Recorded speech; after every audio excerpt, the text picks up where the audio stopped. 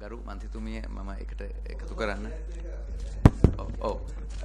එතකොට මේ දත්ත අපි කීප විදිහකට භාවිතා කරනවා. ඉමීඩියට්ලි අපි මේ දත්ත යූස් කරන්නේ ඒ අවස්ථාවේ ටක් ගාලා මැදිහත් වෙලා අවශ්‍ය ළමයාට අවශ්‍ය සහනය ලබා දෙන්න සහ ඒ ගැටලුවට විසඳුම් දෙන්න තමයි ඒ දත්ත ටික අපි පාවිච්චි කරන්නේ. එතකොට අපි සෙකන්ඩ් ස්පේස් එකේදී අපි දැනට මේ පාස්වර්ඩ් එකක් දීලා මෙහෙම කරාම අපි දැනටමත් අපි ඒ කටයුත්ත කරනවා. මොකද අපේට දැනට තියෙන විශේෂම ජාතික ළමා ආරක්ෂණ අධිකාරියට ලැබෙන දත්ත මාසිකව අපිට පැමිණිලි 600-800 ප්‍රමාණයක් ලැබෙනවා. වැඩිපුර ලැබෙන්නේ අපරාධ පැමිණිලි. ඒතර මේ වගේදී පාසල් නොවන ඔබතුමිය සඳහන් කරා පාසල් නොවන ළමයින් සම්බන්ධ යම් තුරුතුරක් වාර්තා වුණාම ඉතාම ඉක්මනින් ඒ සම්බන්ධයෙන් පැය 24ක් වගේ කාලයක් ඇතුළත ඒ අදාළ ප්‍රාදේශීය ළමා ආරක්ෂණ නිලධාරියට යොමු කිරීම කරනවා. ඒ ළමා ආරක්ෂණ නිලධාරියා අවශ්‍ය සම්බන්ධීකරණය කරනවා මැදිහත් වීම කළා. Chairperson, sorry to interrupt your thoughts. Do the citizens know this? Why did that mother come to President's office without going to the regional officer?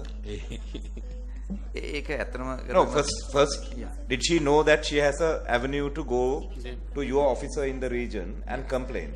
If he or she did not do anything, then of course as a citizen she has the right to appeal to the president. But ඒක උනේ නැත්තේ අය උනාද ඒක? ඒ කියන්නේ ඔබතුමන් ළඟට ආවද ඒගොල්ලෝ? නෑ ඒක ඇත්තටම ගරු ඇමතුමනි ඒ සිද්ධියක් හැටියට ගත්තාම ඒ කේස් එක ගැන කියන්නේ ගිරිබාව ප්‍රදේශයේ අපිට ලැබිලා තියෙනතුරු අපේ නිලධාරීන් ගිහලා පරීක්ෂා කරාම that is after the incident? No, after the incident, yes. Yeah, I'm asking, did she as a mother before she carried her child and come to fort, did she know that she can approach you all? Yes, she knew, but she didn't do that. But even you are she did okay, that's what I if they are aware that they can come to these channels. No, that right she has, but obviously president cannot answer all the 22 million people. That is why agencies are there. In that case every agency must come under president. No, we can't. That's not the idea, no.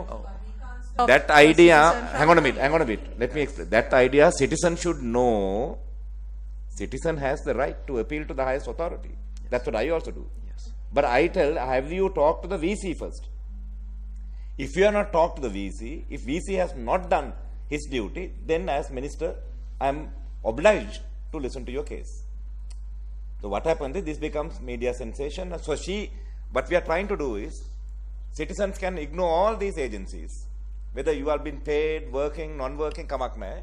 Citizen has the right to come in front of the president's house. Is that what we want? Is it, I mean, deliberative democracy, is it what we really want? What I find is that information is not going out in the right way to the citizens of this country. Some way we have to find out. There should be a way of telling these people when they can't get to school that there is a system that you can appeal, and there are ways that you go step by step.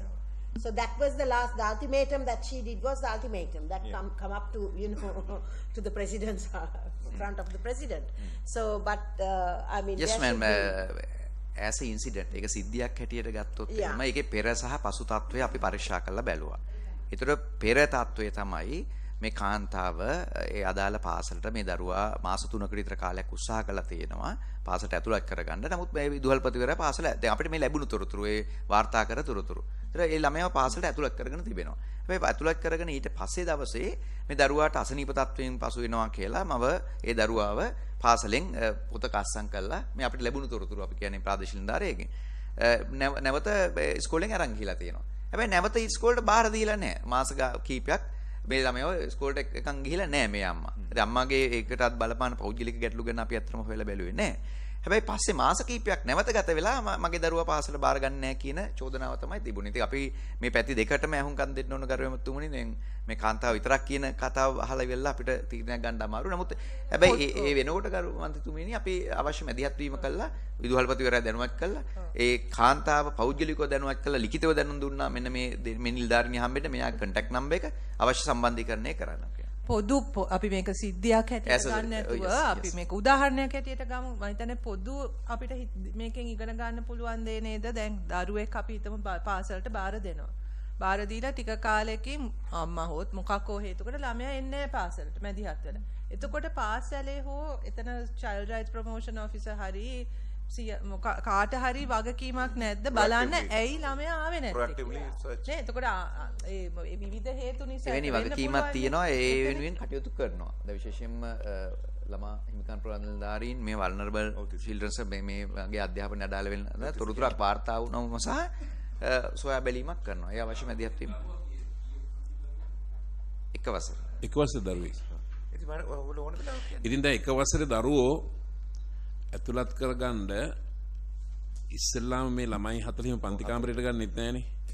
ඉස්සෙල්ලාම දරුවෝ 5 දෙනා අරගෙන ගුරුවරු ඒ දරුවා හඳුනගෙන තමයි එක වසරට ඇතුළත් කරගන්නේ. එතකොට ඒ අදාළ ගුරුවරු ඒ දෙමව්පියෝ සහ දරුවා ගැන හොඳ අවබෝධයක් තියෙන අත්‍යවශ්‍යම ඕකෙන් ගන්න ඕනේ පණිවිඩය තමයි මෙන්න මේක එකක් අංශ දෙකකින් අධ්‍යාපන පද්ධතිය. එකක් අකුරු ලියන්න කියන්න බැරි අය 10 පන්තියට අද ඉන්නවනේ. නමුත් අධ්‍යාපන ක්‍රමය අනුව ඉන්න විදියක් නැහැනේ. නමුත් ඉන්නවා. ඒ ඉන්නේ අය හරි සුපර්විෂන් එකක් නැති හින්දා. එතකොට දරුවෙක් පාසලට බාර දීපුවාමත් ඒ දරුවා යම් කිසි කාලයක් පාසලට එන්නේ නැත්තම් හරිද? එතකොට මේ පාසලෙත් යම් වගකීමක් තිබෙනවා.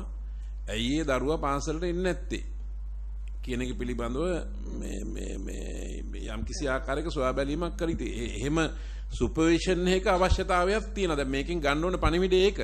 දැන් මේ එක සිද්ධියක් පදනම් කරගෙන සුපර්විෂන් එකක් තියෙන්න එපා.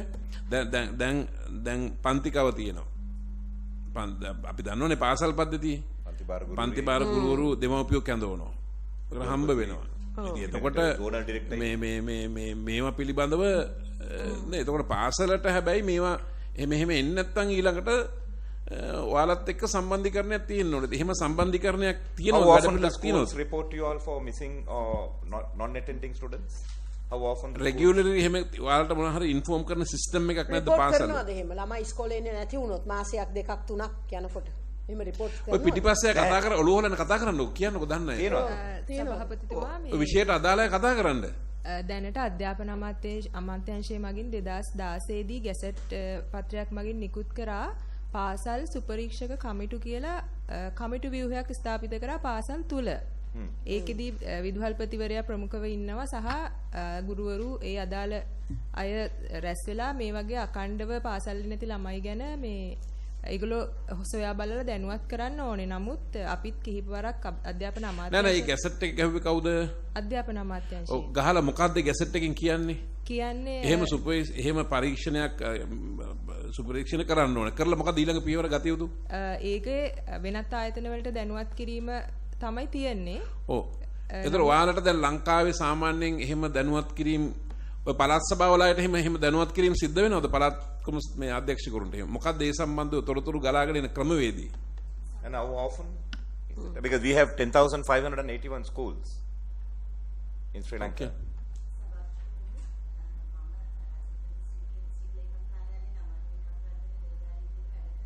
Oh.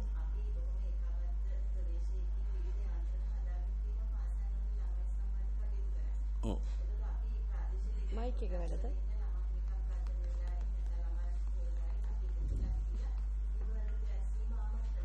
ඔව් හරි.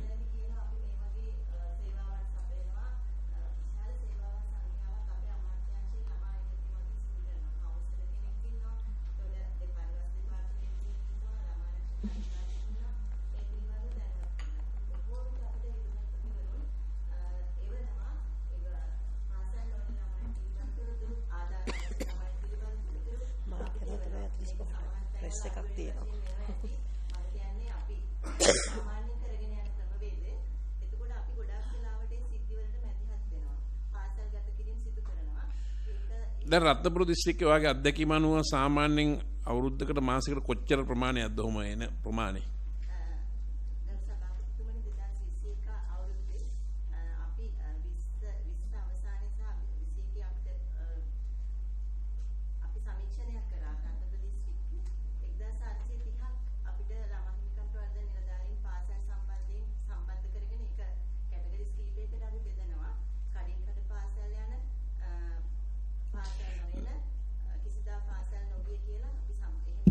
නෑ මං අහන්නේ දැන් ඔයාලා සමීක්ෂණයක් කරන එක හොඳයි ඒක දිගටම කරන්න. නමුත් පාසල් වලින් වාර්තා වීම ඔයාලට කොහොමද? ඔයාලට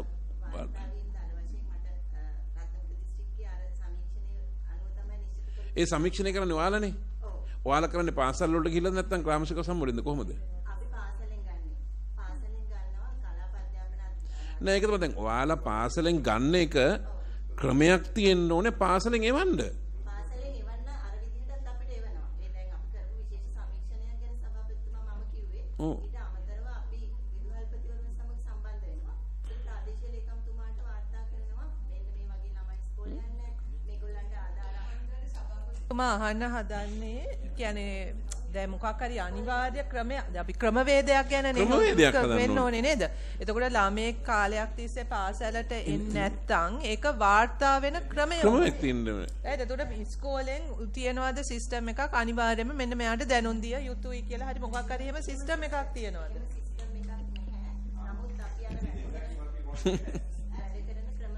දැන් ඒක තමයි දැන් අපි මේක අධ්‍යාපන අමාත්‍යාංශයට ඇත්තම අපි මේක යෝජනා කරනවා. ලේකම්තුමිය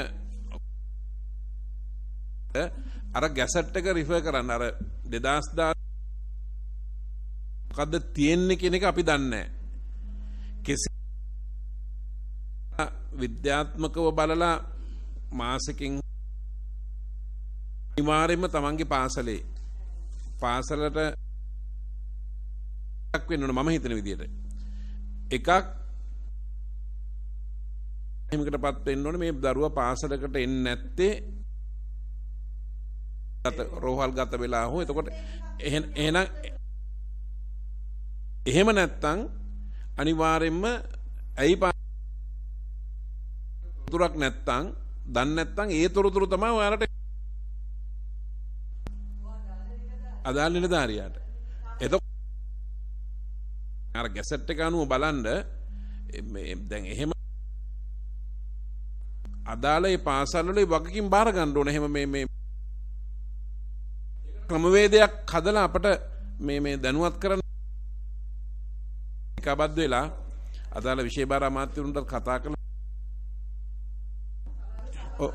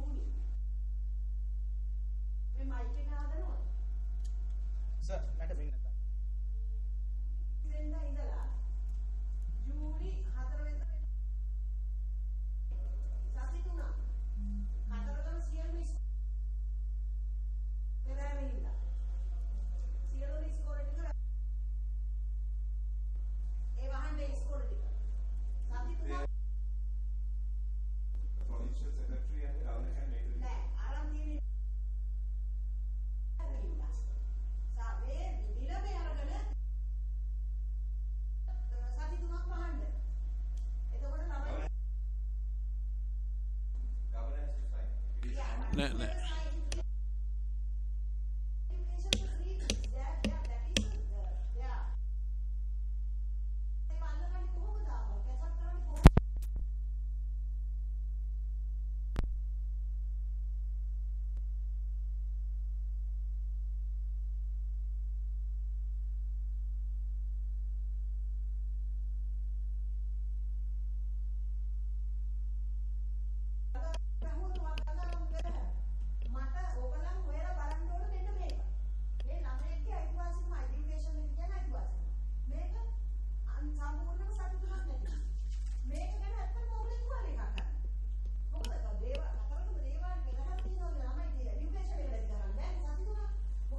දැන් කොවිඩ් හින්දා නැති කරගත්ත අවුරුදු දෙකක් මේ රටේ. ඒවා කොච්චර කල් ගියාද මේ ළමයින්ට මේ නැවත ගන්න. අනිත් එක ඒ වගේ පළාත්වල ළමයින්ට සර්වර් මේ ඉන්ටර්නෙට් නැහැ.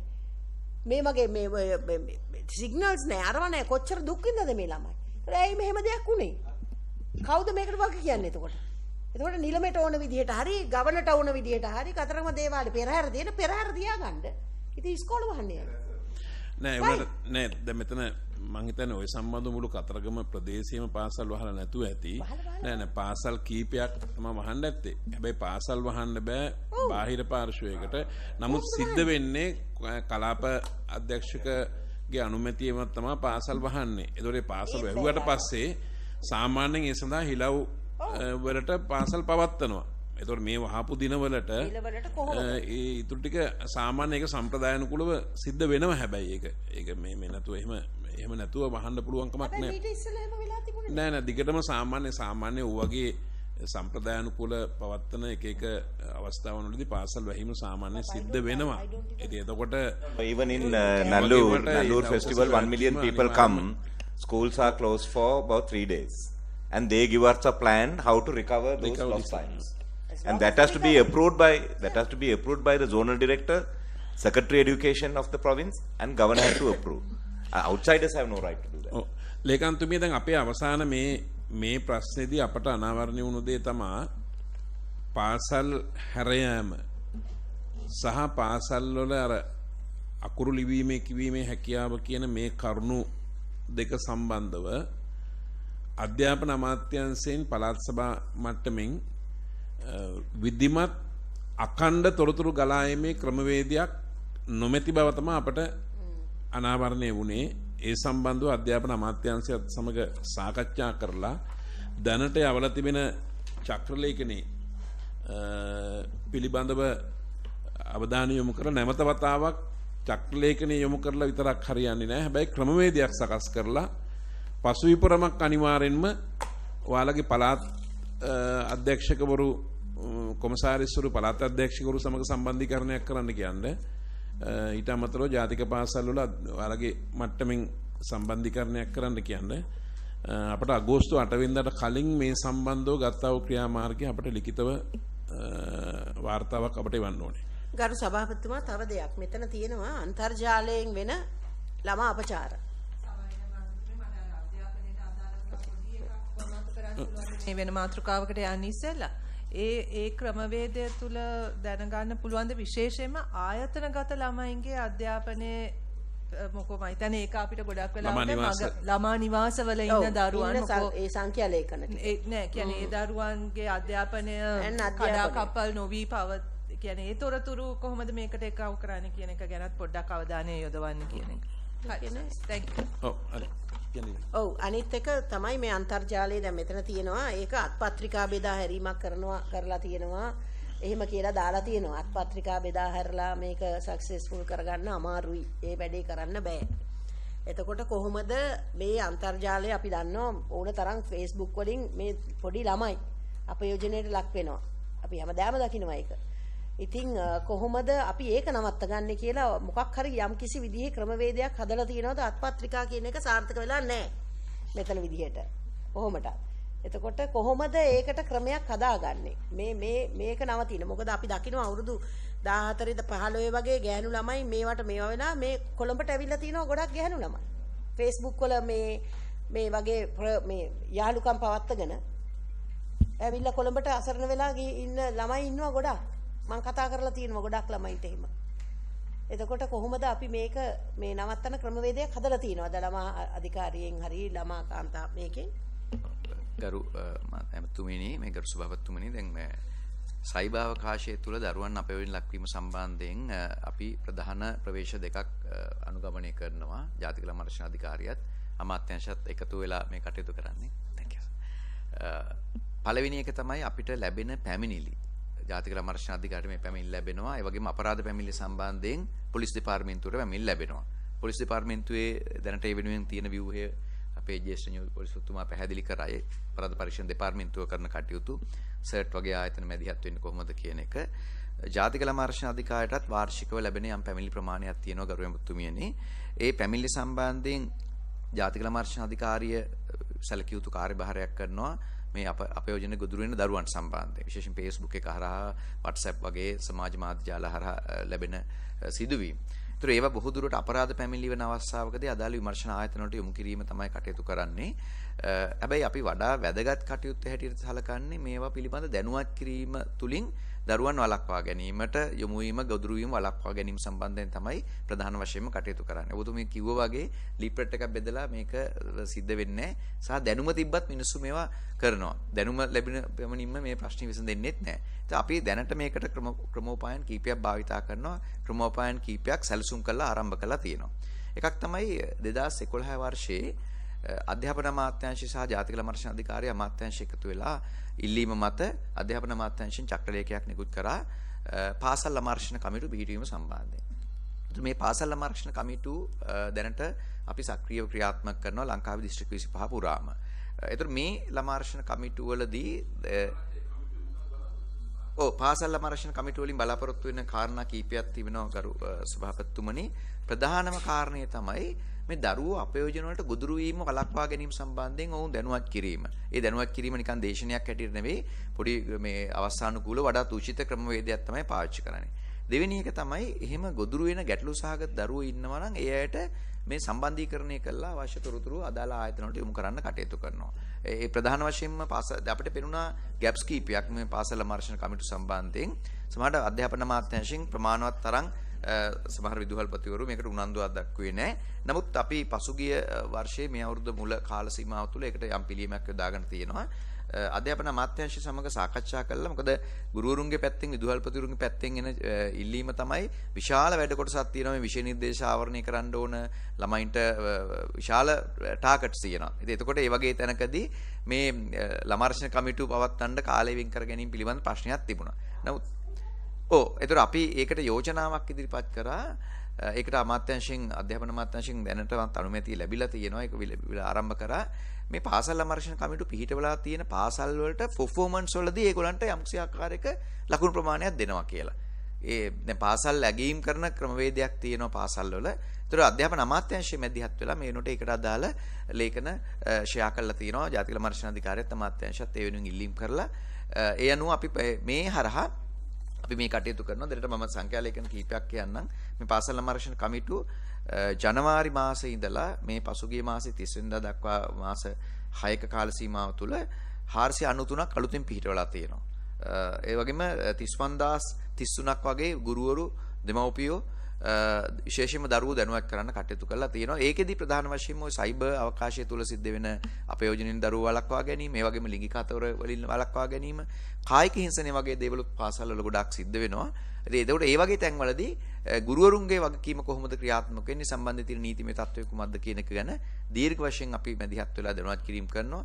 ඒ සඳහා පොලිස් දෙපාර්තමේන්තුවේ නිලධාරීන් සම්බන්ධව විශේෂ ළමා කාන්තාකාරංශය, ඒ වගේම ළමයි හිමිකම් ප්‍රවර්ධන නිලධාරීන් ඇතුළු අමාත්‍යාංශයේ ඉන්න අනිකුත් නිලධාරීන් සමග සහභාගී වෙලා මේ කටයුත්ත කරනවා. ඒතකොට එතනදී ගොඩක් වෙලාවට අපි දැනුවත් කිරීම හරහා මේ තත්ත්වයන් වළක්වා ගැනීමට සුදුසු සැලසුම් සහගත වැඩපිළිවෙලක් තමයි ක්‍රියාත්මක කරන්නේ.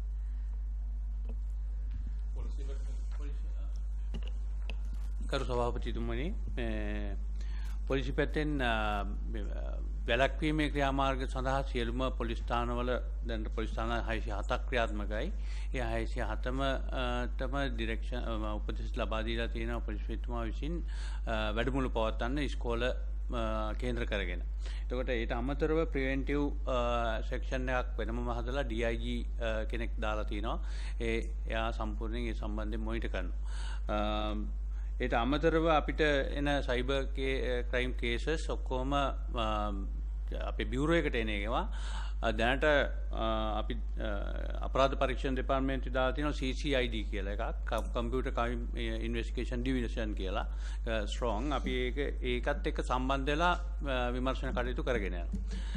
සාමාන්‍යයෙන් නීතිමය පැත්තේ පොඩි අඩුපාඩුවක් තියෙනවා. මේ සමහර දේවල් සයිබර් ක්‍රයිම් පැත්තෙන් ගිහිල්ලා අධිකරණයට ඉදිරිපත් කරනකොට ඒකේ ඔප්පු කිරීමේ කාර්යභාරය සම්බන්ධයෙන් අපි එතකොට ඔපිනියන් එක ගන්නවා, එක්ස්පර්ට් ඔපිනියන් එක සර්ට් එකෙන් හරි ICT එකෙන් හරි නැත්නම් Colombo computer university Colombo university එකේ කම්පියුටර් ඩිවිෂන් එකෙන් හරි දැනට ඒ කටයුතු තමයි වෙන්නේ. නමුත් අපිට මේකට වැඩිය අපි ඉල්ලීමක් කරා අර ප්‍රාදේශීය ලේකම් කාර්යාලවල අලුතෙන් අපොයින්ට් කරපු උපාධිධාරියෝ හිටියා. අපි කිව්වා ඒ ඩිග්‍රී හෝල්ඩර්ස්ලාව අපිට දෙන්න ඒකට පාවිච්චි කරන්න කියලා. මොකද පොලිස් නිලධාරියෙක් ගිහිල්ලා කරනවටත් වැඩි ක්වොලිටි විදියට ඒක කරන්න පුළුවන්. මම හිතන්නේ ඒක මම උතුරු පළාතේ ඉන්නකොට සංවිධානය කළා කරා සාර්ථකව විදියට. අනිත් පළාත්වල ඒ ආකාරයෙන් ක්‍රියාත්මක වුණේ නැහැ. නමුත් ඒක ඒ වගේ තීරණයක් ගන්නවා නම් හොඳයි සභාපතිතුමා. සභාපතිතුමා ඒ වගේම ඕකට දැන් ඔබතුමා ඔය කිව්වා වගේ ඉස්කෝලවල ඇත්තටම පාසල් තුලින් ඔය වැඩේ කරන්න පුළුවන්. හැම පාසලකම එක කාලයක් අරගෙන ওই ළමා ආරක්ෂක අධිකාරියෙන් ගිහිල්ලා මේ දැනුවත් වීම මේ සයිබර් ක්‍රයිම් ගැන මේ FB වල මේ අපචාරය ගැන සම්පූර්ණයෙන්ම දැනුවත් කිරීම කරන එක තමයි මම දකින එකම සක්සස්ෆුල් විදිය. මොකද වෙන ක්‍රමයක් නැහැ ඕක. ඒගොල්ලන්ට කියලා දෙන්න. එතකොට ඉස්කෝලවල වල අනිවාර්යයෙන්ම මේ ළමයි ඔක්කොම ඉස්කෝලේ යන ළමයිනේ. එතකොට මේක කරන්න පුළුවන්. ඒක හොඳ ඇත්තටම ඒක හොඳ වැඩක්. ඒ පටන් ගන්න තියෙන අනිත් එක තමයි මේ 14 මේකේ ළමා අපරාධ සම්බන්ධයෙන් ජනමාධ්‍ය විසින් මම මේක මං හිතන්නේ ඔබතුමා දන්නවා ඔක්කොටම වැඩි ඔබතුමා මේ ළමා අධිකාරී සභාපතිතුමා මම මේක ගැන ඇත්තේ වෙනකන් කතා කරලා තියෙනවා මේ වැඩේ ගැන මේ මාධ්‍ය ආවරණය ගැන. එතකොට මේක අර සේයා දැරියගෙන් විනාශම කරලා දැම්ම මාධ්‍ය ඒ ළමයාවත් ඉවර කරා පවුලත් ඉවර කරා අහිංසක මිනිස්සුත් ඉවර කරා. ඒ කියන්නේ ඔය ලෙවල් කරන්න හිටපු දරුවෙකුගේ ජීවිතේ සම්පූර්ණ විනාශම කරලා දැම්මා. ඔය සිද්ධියේ. ඒකට මේ මාධ්‍ය කියන එක මං හිතන්නේ කීප සැරයක්ම කිව්වා. පොලිසියත් මේකට සම්බන්ධ විය යුතුයි. සමහරලාට අපි දකිනවා පොලිසිය විසින්ම මාධ්‍ය අරගෙන ගිහිල්ලා ළමයින්ව ක්වෙස්චන් කරනවා. මට දැකලා මම පුදුම වෙච්ච දෙයක් තමයි සභාපතිතුමා එක මැජිස්ට්‍රේට් කෙනෙක් මාධ්‍යයක් තියාගෙන ළමයෙක්ගෙන් ප්‍රශ්න ඇහුවා. මේ එක මාධ්‍යයක්. මට පුදුම හිතුණා ඒක දැක්කහම. ඇත්තටම. එතකොට මේ පොලිසියයි මාධ්‍යයයි එකතු වෙලා මේ වගේ ගිහිල්ලා ඉක්වාරි ගොඩාක් දැන් ඔය මේ මාධ්‍ය වල යනවා පොලිසිය ඉන්ක්වයරි කරනවා කොහොමද ඒක තමයි මේ කියන්නේ. ඒක කරන්න බෑ. අපි මේ එහෙම සිදුවීම් දෙක තුනක් මේවා හංගලා කරන්න ඕන කියන එක නෙමෙයි. නමුත් ඒක දැන් මේ අපි මේ දරුවෝ බේර ගන්නට යන්නේ. ඒතකොට දැන් මේවා මාධ්‍යයේ ගියාම මේවා අවුරුදු 30 40ක් ගිහිල්ලා හරි ඒ දරුවගේ ජීවිතේට බලන්න පුළුවන්. පිළිගන්නවා සභාපතිතුමා මේ එහෙම සිදුවීම් කීපයක් ඇති වෙලා තියෙනවා. ඒ සම්බන්ධයෙන් පොලිස්පතිතුමා ඉතාමත්ම දැඩි තීන්දුව తీරන අරගෙන තියෙනවා. ඒ සමහර ස්ථානාධිපතිවරුන්ව එවලම ඊළඟ දවසේ සෙවෙන් ස්ථානෙන් අයින් කළා තියෙනවා. සහ ඩිසිප්ලින් ඉන්ක්වයරිස් මේ චාර්ජ් ෂීට් එකකට ගිහිලා තියෙනවා. දැන් දැනුවත් වෙලා තියෙන්නේ පොලිස් ස්ථාන මට්ටමේ. මම හිතන්නේ නෑ දැන් ඒ වගේ දේවල් වෙනවා කියලා. ඔබතුමී කියපු කාරණාව ඇත්තම සිදුවලා තියෙනවා. මම බලන් ඉන්නේ කොහේ හරි වෙච්ච ගමන් මම මෙතුමාට කතා කරනවා. මම හිතා රැයටත් කතා කරනවා. හිටපු ගමන් නිවුස් එක දැක්ක ගමන් කතා කරනවා. හැබැයි IGP ඒ කියන්නේ අපේ හිටපු අපේ දැන් මේ පොලිස්පතිතුමාට මම ඕක කියලා තමයි ඕක අර කරගත්තේ. ওই ටික හරි. මේක සම්පූර්ණයෙන්ම ඇත්තටම නවත්තන්න ඕන. මොකද ළමයෙකුගේ ජීවිතේ එහෙම මාධ්‍යයට ගෙනල්ලා ආවරණය කරන්න බෑ. ඒ ළමයාගේ ජීවිතේට හානියක් වෙන්න පුළුවන්. ඒ ළමයාට පාළේ පැහැලා යන්න බෑ ආයිත්. ඒ ළමයා ලොකු වෙනවා එතනින් එහාට. අර සභාපතිතුමා අපේ ගරු සභාපතිතුමා කිව්වා වගේ අවුරුදු 30 වුණත් මේවා අරගෙන බලන්න පුළුවන් කාට හරි. ඒතර ලොකු ප්‍රශ්නයක් මේක මේ දරුවෙකුට. ඒ හින්දා මම හිතන්නේ පොලිසියත් ළමා අධිකාරියත් හරිම වගකීමකින් අනිත් එකට මාධ්‍යයට දෙන්න ඕන දේ විතරක් දෙන්න. ඔක්කොම දෙන්න අවශ්‍යයි කියලා නැහැ මාධ්‍යයට. මේ වගේ කරුණු වලදී. මොකද කිසිම රටක වෙන්නේ නැහැ ඒක. මේ නඩුවක් අහන්න බෑ. මොකද තීන්දුව තීරණය දීලා ඉවරයි මාධ්‍යයෙන්. අන්න ඒකයි අන්තිමට වෙන්නේ. ඉතින් මේක ගැන ඇත්තටම ලොකු ප්‍රශ්නයක් මේක. මේක අනිවාර්යයෙන්ම ඇඩ්‍රස් කරන්න ඕන ප්‍රශ්නයක්.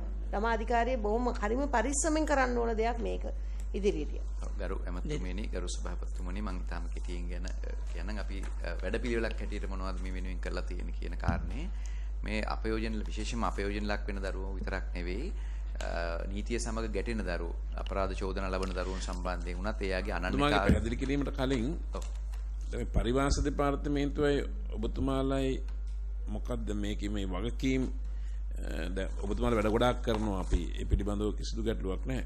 නමුත් දැන් දෙපාර්තමේන්තුව විදිහට මේ මොකද්ද මේ තියෙන සම්බන්ධීකරණය සහ මොකක්ද තියෙන වගකීම මේ පිළිබඳව? පරිවාස දෙපාර්තමේන්තුව සහ ජාතික ළම ආරක්ෂණ අධිකාරියේ එකම අමාත්‍යාංශයක් යටතේ තියෙනවා. හැබැයි එසේ නොවුනත් පරිවාස දෙපාර්තමේන්තුව සහ ළම ආරක්ෂණ අධිකාරිය ව්‍යවස්ථාපිතව එකට වැඩ කරනවා. මොකද ඒකට හේතුව තමයි ජාතික ළම ආරක්ෂණ අධිකාරියේ පනතේ අධ්‍යක්ෂ මණ්ඩල සමාජික කාර්ය පරිවාස කොමසාරිස්තුමා කටයුතු කරනවා. ඒ නිසා අපි මාසිකව හම්බෙලා අපි ආයතන දෙක එකට අපිට අවශ්‍ය වෙන්නේ මේ දෙපාර්තමේන්තුවේත් 500 ගණක් නිලධාරී සේවකයෝ ඉන්නවා.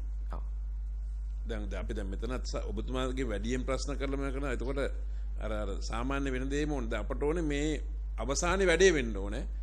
එතකොට මේ දෙපාර්තමේන්තුවේත් ඒ කටයුතු වලට සම්බන්ධතාවයේ වගකීම මේව කරගන්න වෙනවා. නැත්තම් අධිකාරිය පිටවන අධිකාරිය එහෙම මේව කරගන්න බෑ ඒක. සභාපතිතුමා හරිම වැදගත් ප්‍රශ්නයක් මතු කරලා තියෙන්නේ. මොකද මම හිතන්නේ ඔය සම්බන්ධීකරණය තමයි මෙතන සම්බන්ධීකරණය හරිම ප්‍රශ්නයක් බවට පත් වෙලා තියෙන්නේ. එතකොට ඔය ජාතික NCPA එකෙන් මම දන්න තරමට සහ මම හිතන්නේ විය යුත්තේ ජාතික තලයේ ප්‍රතිපත්තිමය සහ මොනිටරින් ඇන්ඩ් ඉවැලුවේෂන් කියන එකනේ. ක්‍රියාත්මක වෙන්න ඕනේ ඇත්තටම පරිවාස දෙපාර්තමේන්තුවත් ක්‍රියාත්මක වෙන්න ඕනේ ප්‍රාදේශීය පළාත් මට්ටමේ. ඒතකොට ඔය තුන අතර ඔය කෝඩිනේෂන් එක හදන එක තමයි මම හිතන්නේ අපිට තියෙන ලොකුම අභියෝගය කියන එක මම හිතන්නේ ලේකම්තුමිය කොටම වඩා හොඳින් දන්නවා. ඒකේ යම් කිසි විදියක ප්‍රගතියක් ගැන මොකක්ද අපිට දෙන්න පුළුවන්? දැන් අධ්‍යක්ෂ මණ්ඩලයේ කවුද ඉන්නේ මේ පරිවාස කොමසාරිස් ඉන්නවද? අධ්‍යක්ෂ මණ්ඩල සමාජික හැටියට කටයුතු කරනවා. ඇතරම මේ අපි තීරණ ගැනීමේදීත් බොහෝ දුරට එකතු වෙලා අපි මේ නිලධාරීන් අතර යම් කටයුතු බෙදා හදා ගන්නවා. ඒක තමයි වෙන්න ඕනේ. ඔව් දැන් ඒක ක්‍රියාවලියක් හැටියට මේක සිද්ධ වෙනවා කරු සභාපතිතුමා. දැන් උදාහරණයක් ඔය පළාත් කොමසාරිස්වරුයි සහ කොමසාරිස් මේ සේරම සම්බන්ධ වෙන්න ඕනේ. ඔව්. දැන් අපිට මොකද්ද ව්‍යුහය? දැන් ව්‍යුහය දැන් ජාතික ළම ආරක්ෂණ අධිකාරියේ සභාපතිතුමා කොමසාරිස්තුමා ඇත්තටම ගරු සභාපතිතුමනි අපි ජාතික මට්ටමින් ගත්තාම මේ වෙනකොට අපේ පරිවාස දෙපාර්තමේන්තු නිලධාරීන් NCPA නිලධාරීන් නැති අවස්ථාවලදී පැමිණිලි බැලීම සඳහා අපි යොමු කරලා තියෙනවා. ඒතකොට ප්‍රාදේශීය මට්ටමේදී වෙන කාරණය තමයි අපි බැලුවම අමාත්‍යාංශයේ යටතේ ඉන්න මේ නිලධාරීන් 5 දෙනෙක් ඉන්නවා. ඒ 5 දෙනාම එකම ළමා ඒකකයක් ළමා කාන්තා ඒකකයක් විදිහට කටයුතු කරනවා. මේ කටයුතු කරන ගැටලු අමාත්‍යාංශයේ යටතේ අමාත්‍යාංශෝ යටතේ ප්‍රාදේශීය ලේකම් කාර්යාලයකට අනුයුක්තව නිලධාරීන් 5 දෙනෙක් ඉන්නවා. එතකොට ඒ 5 දෙනා එකතු වෙලා ළමා කටයුතු කණ්ඩායම විදියට ප්‍රාදේශීය ලේකම් කාර්යාලේ කටයුතු කරනවා. අධිකාරියේ අයයි දෙපාර්තමේන්තු අයයි ඔව් අමාත්‍ය කාන්තා වනිතා නිලධාරී ඇතුළු. ඔව් හරි. කවුද ඒ 5 දෙනා? ඒ කියන්නේ කාන්තා පෙර පාසල් ඔය ටිකද එහෙමද? ඔව්. කාන්තා වනිතා කටයුතු නිලධාරී විරිය, පූර්ව ළමාවිය සංවර්ධන නිලධාරීවරිය, උපදේශක නිලධාරීවරිය, ළමා හිමිකම් ප්‍රවර්ධන නිලධාරීතුමිය හා ජාතික ළමා ආරක්ෂා අධිකාරිය ළමා ආරක්ෂා ප්‍රවර්ධන නිලධාරීතුමිය. එකක් එතකොට පරිවාස නිලධාරිය ඔතන සම්බන්ධ වෙන්නේ නැහැ. අද පරිවාස නිලධාරීතුමිය ගරු මන්ත්‍රීතුමිය සම්බන්ධ වෙන අවස්ථාව තියෙන අර ප්‍රාදේශීය කමිටුවේදී. ඒතර ප්‍රාදේශීය ළමා ආරක්ෂණ කමිටුව අපි මාසිකව තියෙන ප්‍රාදේශීය ලේකම්තුමාගේ මූලිකත්වයේ ඒ කමිටුවට තමයි පරිවාස නිලධාරීතුමිය හෝ තුමා සම්බන්ධ වෙන්න අවස්ථාව දීලා තියෙන්නේ. ඒ කමිටුවේ සමාවෙන ඒ කමිටුවට ඒ පරිවාස නිලධාරී නොගන්න යම්කිසි හේතුවක් තිබ්බද? නෑ. ඒ පරිවාස නිලධාරීන් සම්බන්ධ වෙනවා මේ ගරු ඒ කමිටුවට මම උත්තරයක් පොඩක් නීතියෙන් දැන් මොකද කියන්නේ? ඒ කමිටුවට පත් කරගන්න බැරි වුණ හේතුව උනේ අමාත්‍යාංශයේ යටතේ තියෙන ආයතන 5ක නිලධාරීන් තමයි ප්‍රාදේශීය ලේකම් කාර්යාලය මට්ටමින් එතනට ඇතුල් කරලා තියෙන්නේ. පරිවාස නිලධාරී ඉන්නේ අධිකරණ කොට්ටාශ මට්ටමින් වෙනමම කටයුතු කරන කට්ටියක් නිසා තමයි අමාත්‍යාංශයේ යටතේ වැඩ නොකරන නිසා තමයි ඒ අය එතනට පත් කරලා නැත්තේ. හැබැයි තීන්දුව ගන්න අවස්ථාවකදී එයාට අමාත්‍යාංශ මොකද කිව්වේ මොකද නෑ කියලා කිව්ව එක මොකද්ද? පරිවාස නිලධාරීන් වැඩ කරන්නේ පළාත් පරිවාස දෙපාර්තමේන්තුව යටතේ අධිකරණ කොට්ටාශ මට්ටමින් තමයි කාර්යාල පිහිටවලා තියෙන්නේ. අමාත්‍යාංශයේ ලංකාවේම අධිකරණ කොට්ටාශ කීයක් තියෙනවද? දැනට පරිවාස ඒකක 61ක තමයි ඒගොල්ලෝ කටයුතු කරන්නේ. ඔෆිස් කොට්ටාශ කීයක් තියෙනවද? අධිකරණ අමාත්‍යාංශයේ ඉන්නවා අපිත් එක්ක සම්බන්ධ වෙලා එතනින් ගන්න පුළුවන් වෙයි. ඔය එතකොට දැන් ඒ ප්‍රාදේශීය ලේකම් කොට්ටාශ ගානට දැන් ප්‍රාදේශීය නෑ ඒකේ ગેප් එක තමයි ගරු සභාපතිතුමා දැන් පරිවාස අධිකරණ අමාත්‍යාංශය පොඩ්ඩක් කියන්න බලන්න මේ ළමා ආරක්ෂණ කොට්ටාස කීයක් තියෙනවද අධිකරණ අමාත්‍යාංශය? පරිවාස කොට්ටාස අධිකරණ බල ජුරිස්ඩික්ෂන් පරිවාස කොට්ටාශ කියලා නෑ අපි අධිකරණ අමාත්‍යාංශය ඉන්නවද? යනවා අධිකරණ කියන්නේ මහේස්ත්‍රාත් ඇහෙන්නේ ඔබතුමී දැනට දල වශයෙන් අධිකරණ කොට්ටාශ 2010 ගැසට් එක යටතේ 53ක් වගේ තමයි මම ඒක සංශෝධනයට යටත්ව ඉදිරිපත් කළා සර්. මේ ඇහෙන්නේ අධිකරණ අමාත්‍යාංශය ඇහෙන්නේ සද්ද වань මොකද? අධිකරණ කොට්ටාශ කියන්නේ අපි දැනට ඒක අදහස් කරන්නේ අධිකරණ කොට්ටාශ කියලා. එතකොට ඒක මහේස්ත්‍රාත් අධිකරණ බල සීමා යටතට ගැනෙන විදිහට තමයි අපිට කතා කරන්න පුළුවන් සර්. ඒක 2010 ගැසට් එකේ පබ්ලිෂ් කරලා තියෙන විදිහට දල වශයෙන් 53ක් අධිකරණ කොට්ටාශ තියෙනවා කියලා ඒක අවශ්‍ය සංශෝධන නැත්නම් මම මේ දත්ත හරියට ඉදිරිපත් කිරීමට යටත්ව ඉදිරිපත් කරනවා සර්. 53යි.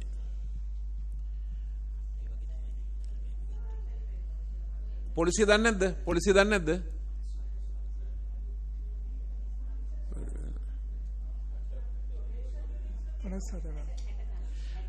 දැන් කාඩ් එකේ කීයක් තියෙනවද? පරිවාස නිලධාරීන් කාඩ් එකේ කීයක් තියෙනවද දන්නේ නැද්ද? 325ක්. ඒක නෙන්නේද? නෑ ඒක පරිවාස කාර්යාලයකට නිලධාරීන් 5 දෙනෙක් විතර ඉන්නවා. ඔය පළාත් කොමසාරිස්වරු පොඩ්ඩක් කතා කරන්න මේ ගැන දන්නේ නැහැ. පළාත් කොමසාරිස්වරු බස්නා හිරේ හිටියා නේද කවුද? මධ්‍යම ඔව් ගරු සභාපතිතුමනි මම මධ්‍යම පළාත අපේ අධිකරණ බල ප්‍රදේශ 11 පළාත තුල එහි අධිකරණ සමාවෙන්න පරිවාස කාර්යාලය 11ක අපේ නිලධාරීන් වැඩ කරනවා. ඔය ප්‍රාදේශීය ලේකම් කොට්ටාස කීයද? ප්‍රාදේශීය ලේකම් කොට්ටාස 36යි. ඔව් එතකොට මේ 36ටම එතකොට එක්කෙනෙකුට 3ක් විතර වැටෙනවා. එහෙමද යන්නේ? ප්‍රාදේශීය ලේකම් කොට්ටාස වල කැඩෙනවා සමහර වෙලාවට අධිකරණ බල ප්‍රදේශයකට ප්‍රාදේශීය ලේකම් කොට්ටාසයේ දෙකට බෙදෙන තැන් තියෙනවා. ඔව් දැන් අපි මේ මෙතන මේ සාකච්ඡා කරන්නේ දැන් ප්‍රාදේශීය ලේකම් කාර්යාලයක මේ ළමා හා කාන්තා කටයුතු සම්බන්ධව නිලධාරී 5 දෙනෙක් ඉන්නවා කියලා කිව්වා. එතකොට මේ 5 දෙනා ප්‍රාදේශීය ලේකම්තුමාගේ ප්‍රධානත්වයෙන් මාසිකව රැස් වෙනවලු. එතකොට ওই පරිවාස නිලධාරීන් මේකට සහභාගී වීම පිළිබඳව මොකද තත්ත්වය? පරිවාස නිලධාරීන් ඇත්තටම ප්‍රාදේශීය ළමා මෙහෙයුම් කමිටුවට සම්බන්ධ වෙන්නේ කාර්තුවකට සැරයක් ප්‍රාදේශීය ළමා මෙහෙයුම් කමිටුව පවත්වන ප්‍රාදේශීය ලේකම්තුමාගේ ප්‍රධානත්වයෙන් ඒකට ඒ අදාළ බල ප්‍රදේශයේ පරිවාස නිලධාරීන් සම්බන්ධ වෙනවා. නේද? මට දැනගන්න ඕනුනේ අර ඔබතුමා දැන් විස්තර කරමින් ආපු එකට පරිවාස නිලධාරී සම්බන්ධ වීමේදී මොකක්ද මේක මාසෙකට එකක්. ඔව් බාධාවක් තියනවද? ඒ පරිපාලනයේ ප්‍රශ්නයක්ද මොකක්ද ඒක? නෑ කරු මන්ත්‍රීතුමේ මම සඳහන් කළේ ඒ කණ්ඩායම දිනපතා කාර්යාලයට එනවා ප්‍රාදේශීය ලේකම් කාර්යාලයට. ඔය අමාත්‍යාංශයේ සම්බන්ධ නිලධාරී 5 දෙනාට අමතරව ඉන්න සියලුම ශ්‍රේෂ්ඨ නිලධාරී. එතකොට දැන් ඒ කණ්ඩායම ඒ විදියට කටයුතු කරද්දී පළාත් පරිවාස දෙපාර්තමේන්තුව සම්බන්ධීකරණය වෙන්නේ මාසිකව තියෙන ප්‍රාදේශීය මෙහෙයුම් කමිටුවේදී නිල වශයෙන් සම්බන්ධ වෙනවා. ඊට අමතරව ගැටලුවක් වෙනකොට ඒ අය නිලධාරීන් අතර තියෙන අන්තර් සම්බන්ධතාවය මත ඒ අවස්ථානුකූලව තොරතුරු හුවමාරු කිරීම සහ අදාළ සහාය ලබා ගන්නවා. එතකොට මේ මට්ටමින් තමයි ප්‍රාදේශීය මට්ටමින් එන ජාලය තමයි දිස්ත්‍රික් සම්බන්ධී දිස්ත්‍රික් ළමා සංවර්ධන කමිටුවට එන්නේ දිසාපතිවරයාගේ ප්‍රධානත්වයේ. එතකොට මේ කමිටුවටත් දිස්ත්‍රික් මට්ටමේ ඉන්න පරිවාස නිලධාරීවරු සහ කොමසාරිස්වරුන් සම්බන්ධ වෙනවා. ඊට අමතරව තියෙනවා ජාතික පළාත් මට්ටමේ කමිටුව පළාත් ළමා සංවර්ධන කමිටුව මෙතෙන්දී මූලිකත්වය ගන්න ප්‍රධාන ලේකම්තුමා. ඒතකොට මේ කමිටුවටත් අපේ ළමා හිමිකම් ප්‍රවාදන නිලධාරීවරු පරිවාස කොමසාරිස්වරු ඇතුළු දිස්ත්‍රික්කයේ අනිකුත් සියලුම ආයතන නිලධාරීනුත් සම්බන්ධ වෙනවා. ඊට අමතරව තියෙනවා ජාතික මෙහෙයුම් කමිටුව. ඒකෙදී සියලුම පළාත් ප්‍රධාන ලේකම්වරු ප්‍රධාන අමාත්‍යාංශ සහ මේ සියල්ල සම්බන්ධ වෙන ව්‍යුහයක් තමයි දැනට ක්‍රියාත්මක වෙන්නේ. ඔව් දැන් කොමසාරිස්තුමා දැන් අපිට පේන විදිහට ඉතාමත් හොඳ සංවිධාන ව්‍යුහයක් තියෙනවනේ. ඔව්. එතකොට ප්‍රාදේශීය ලේකම් කොට්ටාස මට්ටමින් 5 දෙනෙක් ඉන්නවා. එතකොට ඊට පස්සේ මේ කට්ටිය දිස්ත්‍රික් මට්ටමින් වෙනම සංවිධියක් තියෙනවා. ඊට පස්සේ පළාත් මට්ටමින් තියෙනවා. ඊට පස්සේ ජාතික මට්ටමින් තියෙනවනේ. ඉතින් දැන් අවශ්‍ය වෙන්නේ මේ දිස්ත්‍රික් මේ කොට්ටාස මට්ටමින් මොනවද කතා කරන්නේ? මොනවද තියෙන ප්‍රශ්න? ඒ ප්‍රශ්න වලට මොනවද දීපු විසඳුම්? මේක දිස්ත්‍රික් මට්ටමට ඇවිල්ලා පළාත් මට්ටමට ඇවිල්ලා ජාතික මට්ටමින් ඔබතුමාලා ඒකට විසඳුම් ලබා දීම තමයි සිද්ධ වෙන්න ඕනේ. දැන් උදාහරණයක් විදිහට පාසල් හැර යන දරුවන් පිළිබඳව දැන් ඔය සංවිධාන ව්‍යුහයටම පුළුවන් එක කොට්ටාස අධ්‍යක්ෂක කෙනෙක් ප්‍රාදේශීය ලේකම් යටතේ ඉන්නවා. කොට්ටාස අධ්‍යක්ෂකතුමාට ඔය රැස්වීමට එන්න කියපුවාම එතුමා ඒ කොට්ටාසේ තියෙන පාසල් වල තොරතුරු ටික අරගෙන මෙතෙන්ට ආවෙන් පස්සේ මෙතනදී සාකච්ඡා කරලා කියනවනේ මගේ කොට්ටාසේ මෙන්න මේ පාසල් වල මෙන්න මේ දරුවෝ එන්නේ නැහැ කියන එක. ඊට පස්සේ ඔබතුමාලගේ නිලධාරී 5 දෙනා ඒකට අවශ්‍ය ක්‍රියාමාර්ග ගන්න ඕනේ. ඊට පස්සේ මේ සාකච්ඡාව ගේන්න ඕනේ දිස්ත්‍රික් මට්ටමට. දිස්ත්‍රික් ලේකම්තුමා සහ මේ කට්ටියට කියන්නේ දිස්ත්‍රික්කේ මොකද්ද තත්ත්වය කියන එක බලලා ඊට පස්සේ පළාත් මට්ටමට ඇවිල්ලා ඔබතුමාලා ජාතික වශයෙන් මේක සුපර්විෂන් කරන්න ඕනේ. එතකොට වැඩේ වෙනවනේ. ඉතින් ඕකනේ කරන්න ඕනේ. දැන් ජාතික කමිටු තියෙනවා, පළාත් කමිටු තියෙනවා. අන්තිමට මේ වැඩ කරනවා ඇති. අපි කියන්නේ මොනවත්ම කරන්නේ නැහැ කියලා යම් සේවයක් කරනවා. නමුත් මේව කරන්න පුළුවන් මේ වැඩ ටික. අනිවාර්යෙන්. මේකට ක්‍රමවේදයක් හදන්න දැන් කරුණා කරලා. සභාපතිතුමා මම යමක් කියන්න තියෙනවා මේකෙදී ප්‍රධාන වශයෙන් ජාතික ළමාරක්ෂක දෙපාර්තමේන්තුවෙන් ප්‍රාදේශීය ලේකම් වලට අනුයුක්තලා ඉන්න නිලධාරීන්ගේ රාජකාරී ලයිස්තුවේම තියෙන බරපතල අවධානම ලක්කයක පවුල් හඳුනගෙන ඒ සඳහා ඒගොල්ලන්ට පහසුකම් සපයන්න සැලසුම් සකස් කරන්න කියලා. මේ සම්බන්ධයෙන් කලින් පැවති 2021 පැවති කමිටු රැස්වීමේදී නියෝගයක් දීලා තියෙනවා මේ සම්බන්ධයෙන් කටයුතු කරන්න කියලා. හැබැයි අපිට මේ සම්බන්ධයෙන් පරීක්ෂා කරනකොට පේනවා මේ සම්බන්ධයෙන් කිසිම මේ හඳුනා ගැනීමක් කරලා නැහැ මේ පවුල්. ඒතකොට මේ සම්බන්ධයෙන් කමිටු වලදී මොන තීන්දුව తీරනද ගන්න කියන ප්‍රශ්නේ එනවා මේ බිම් මට්ටමින් ඒ දත්තට ගෙන්නේ නැහැ. කමිටුවේ රැස් වෙලා මොනවද කතා කරන්නේ කියන ප්‍රශ්නේ තියෙනවා. මේ නිලධාරීන් හරහානේ තොරතුරු ටික එන්න ඕනේ. ඒ ක්‍රියාවේදී වෙන්නේ නැහැ. අනික මේ දෙපාර්තමේන්තු මට්ටමින් මේ නිලධාරීන්ගේ කාර්යභාරය සුපරීක්ෂණයක් වෙන්නේ නැහැ. අතරම මේ යාන්ත්‍රණය තුල අපි අර මම කලින් සඳහන් කරපු වගේ ප්‍රාදේශීය ලේකම් මට්ටමින් එන ගැටලු අපි උපදෙස් දීලා තියෙන්නේ මේම ගැටලු පුළුවන් ප්‍රාදේශීය මට්ටමින්ම විසඳා ගන්න කියන කාරණය තමයි. ඒතර බොහෝ ගැටලු අපිට එන උදාහරණයක් විදියට දරුවෙක් පාසල් නොයන වගේ අවස්ථාවන් සම්බන්ධ වුණාම ඔවුන් මේ අවස්ථාවේ ප්‍රාදේශීය මට්ටමින් ඒ ගැටලුව හොයලා දැන් පාසල් උපකරණ නැතිවීම වෙන්න පුළුවන්. එහෙම නැත්නම් ඒ දරුවගේ වෙන යම් කිසි අඩුපාඩුවක් පවුලේ ප්‍රශ්නයක් විසඳන්න පුළුවන් ගැටලුවක් තියෙනවා නම් ඒ මට්ටමින්ම විසඳීමට කටයුතු කරනවා.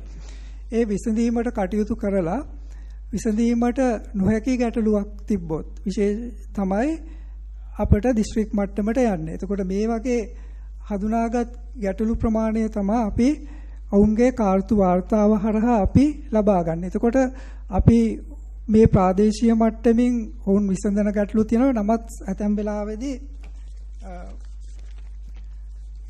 වෙන යම් ආයතනවලට යොමු කිරීමක් වෙන්නත් පුළුවන්. දැන් උදාහරණයක් විදිහට අපි ගත්තොත් අපි ප්‍රාදේශීය ලේකම් කොට්ටාස මට්ටමින් ඉඳපු නිලධාරීන් පහුගිය 2022 වර්ෂයේ ගැටලු 10346ක් වුන් හඳුනාගෙන තියෙනවා. එතකොට මේ 10346 අතරේ 6184කට විසඳුම් ලබා දීලා තියෙනවා. එතකොට මේ විසඳුම් ලබා දීම කියන එකෙන් ඔවුන්ගේ මට්ටමේදී අදහස් කරන්නේ මේ පාසල් නොවන දරුවෝ නම් පාසල් ගත කිරීම වෙන්න පුළුවන්. එහෙම නැත්නම් උපදේශනය වෙත යොමු කිරීම වෙන්න පුළුවන්. නැත්නම් ස්වයං රැකියාව සඳහා ආධාර ලබා දීමක් වෙන්න පුළුවන්. මේ වගේ කාරණා. ඊට අමතරව වෙනත් 1888ක ප්‍රමාණයක් වෙනත් ආයතනවලට යොමු කිරීම කටයුතු සිද්ධ කරලා තියෙනවා. එතකොට වෙනත් ආයතනවලදී අපි පොලිසියට සම්බන්ධව යොමු කිරීමක් වෙන්න පුළුවන්.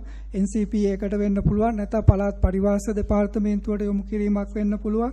නීති ආධාර කමිෂන් සභාව වගේ වෙනත් අපේ ආයතනවල සහාය ලබා මේ ගන්න. තියෙන පැමිණිලි සංඛ්‍යාවනේ. ඔව්. මේ කාට කරන පැමිණිලිද? මේක මේ අපේ නිලධාරීන් විසින් ලබා ගන්නා පැමිණිලි ප්‍රාදේශීය ලේකම් කොට්ටාස මට්ටමේ. සහ ඉල්ලීම්. පැමිණිලිම විතරක් නෙවෙයි ඉල්ලීම් සහ ලැබෙන සේවාලාභීන්ගෙන් ලැබෙන තොරතුරු. හරි ගරු සභාපතිතුමා මම හිතන්නේ අපිට ඇත්තටම දැන ප්‍රයෝජනවත් වෙන්නේ මේ ව්‍යුහය ක්‍රියාත්මක වීමේදී තියෙන අභියෝග ටිකනේ. මොකෝ අපි දන්නවා යථාර්ථය ඕක නෙවෙයිනේ, ඔච්චර සුන්දර නෑ.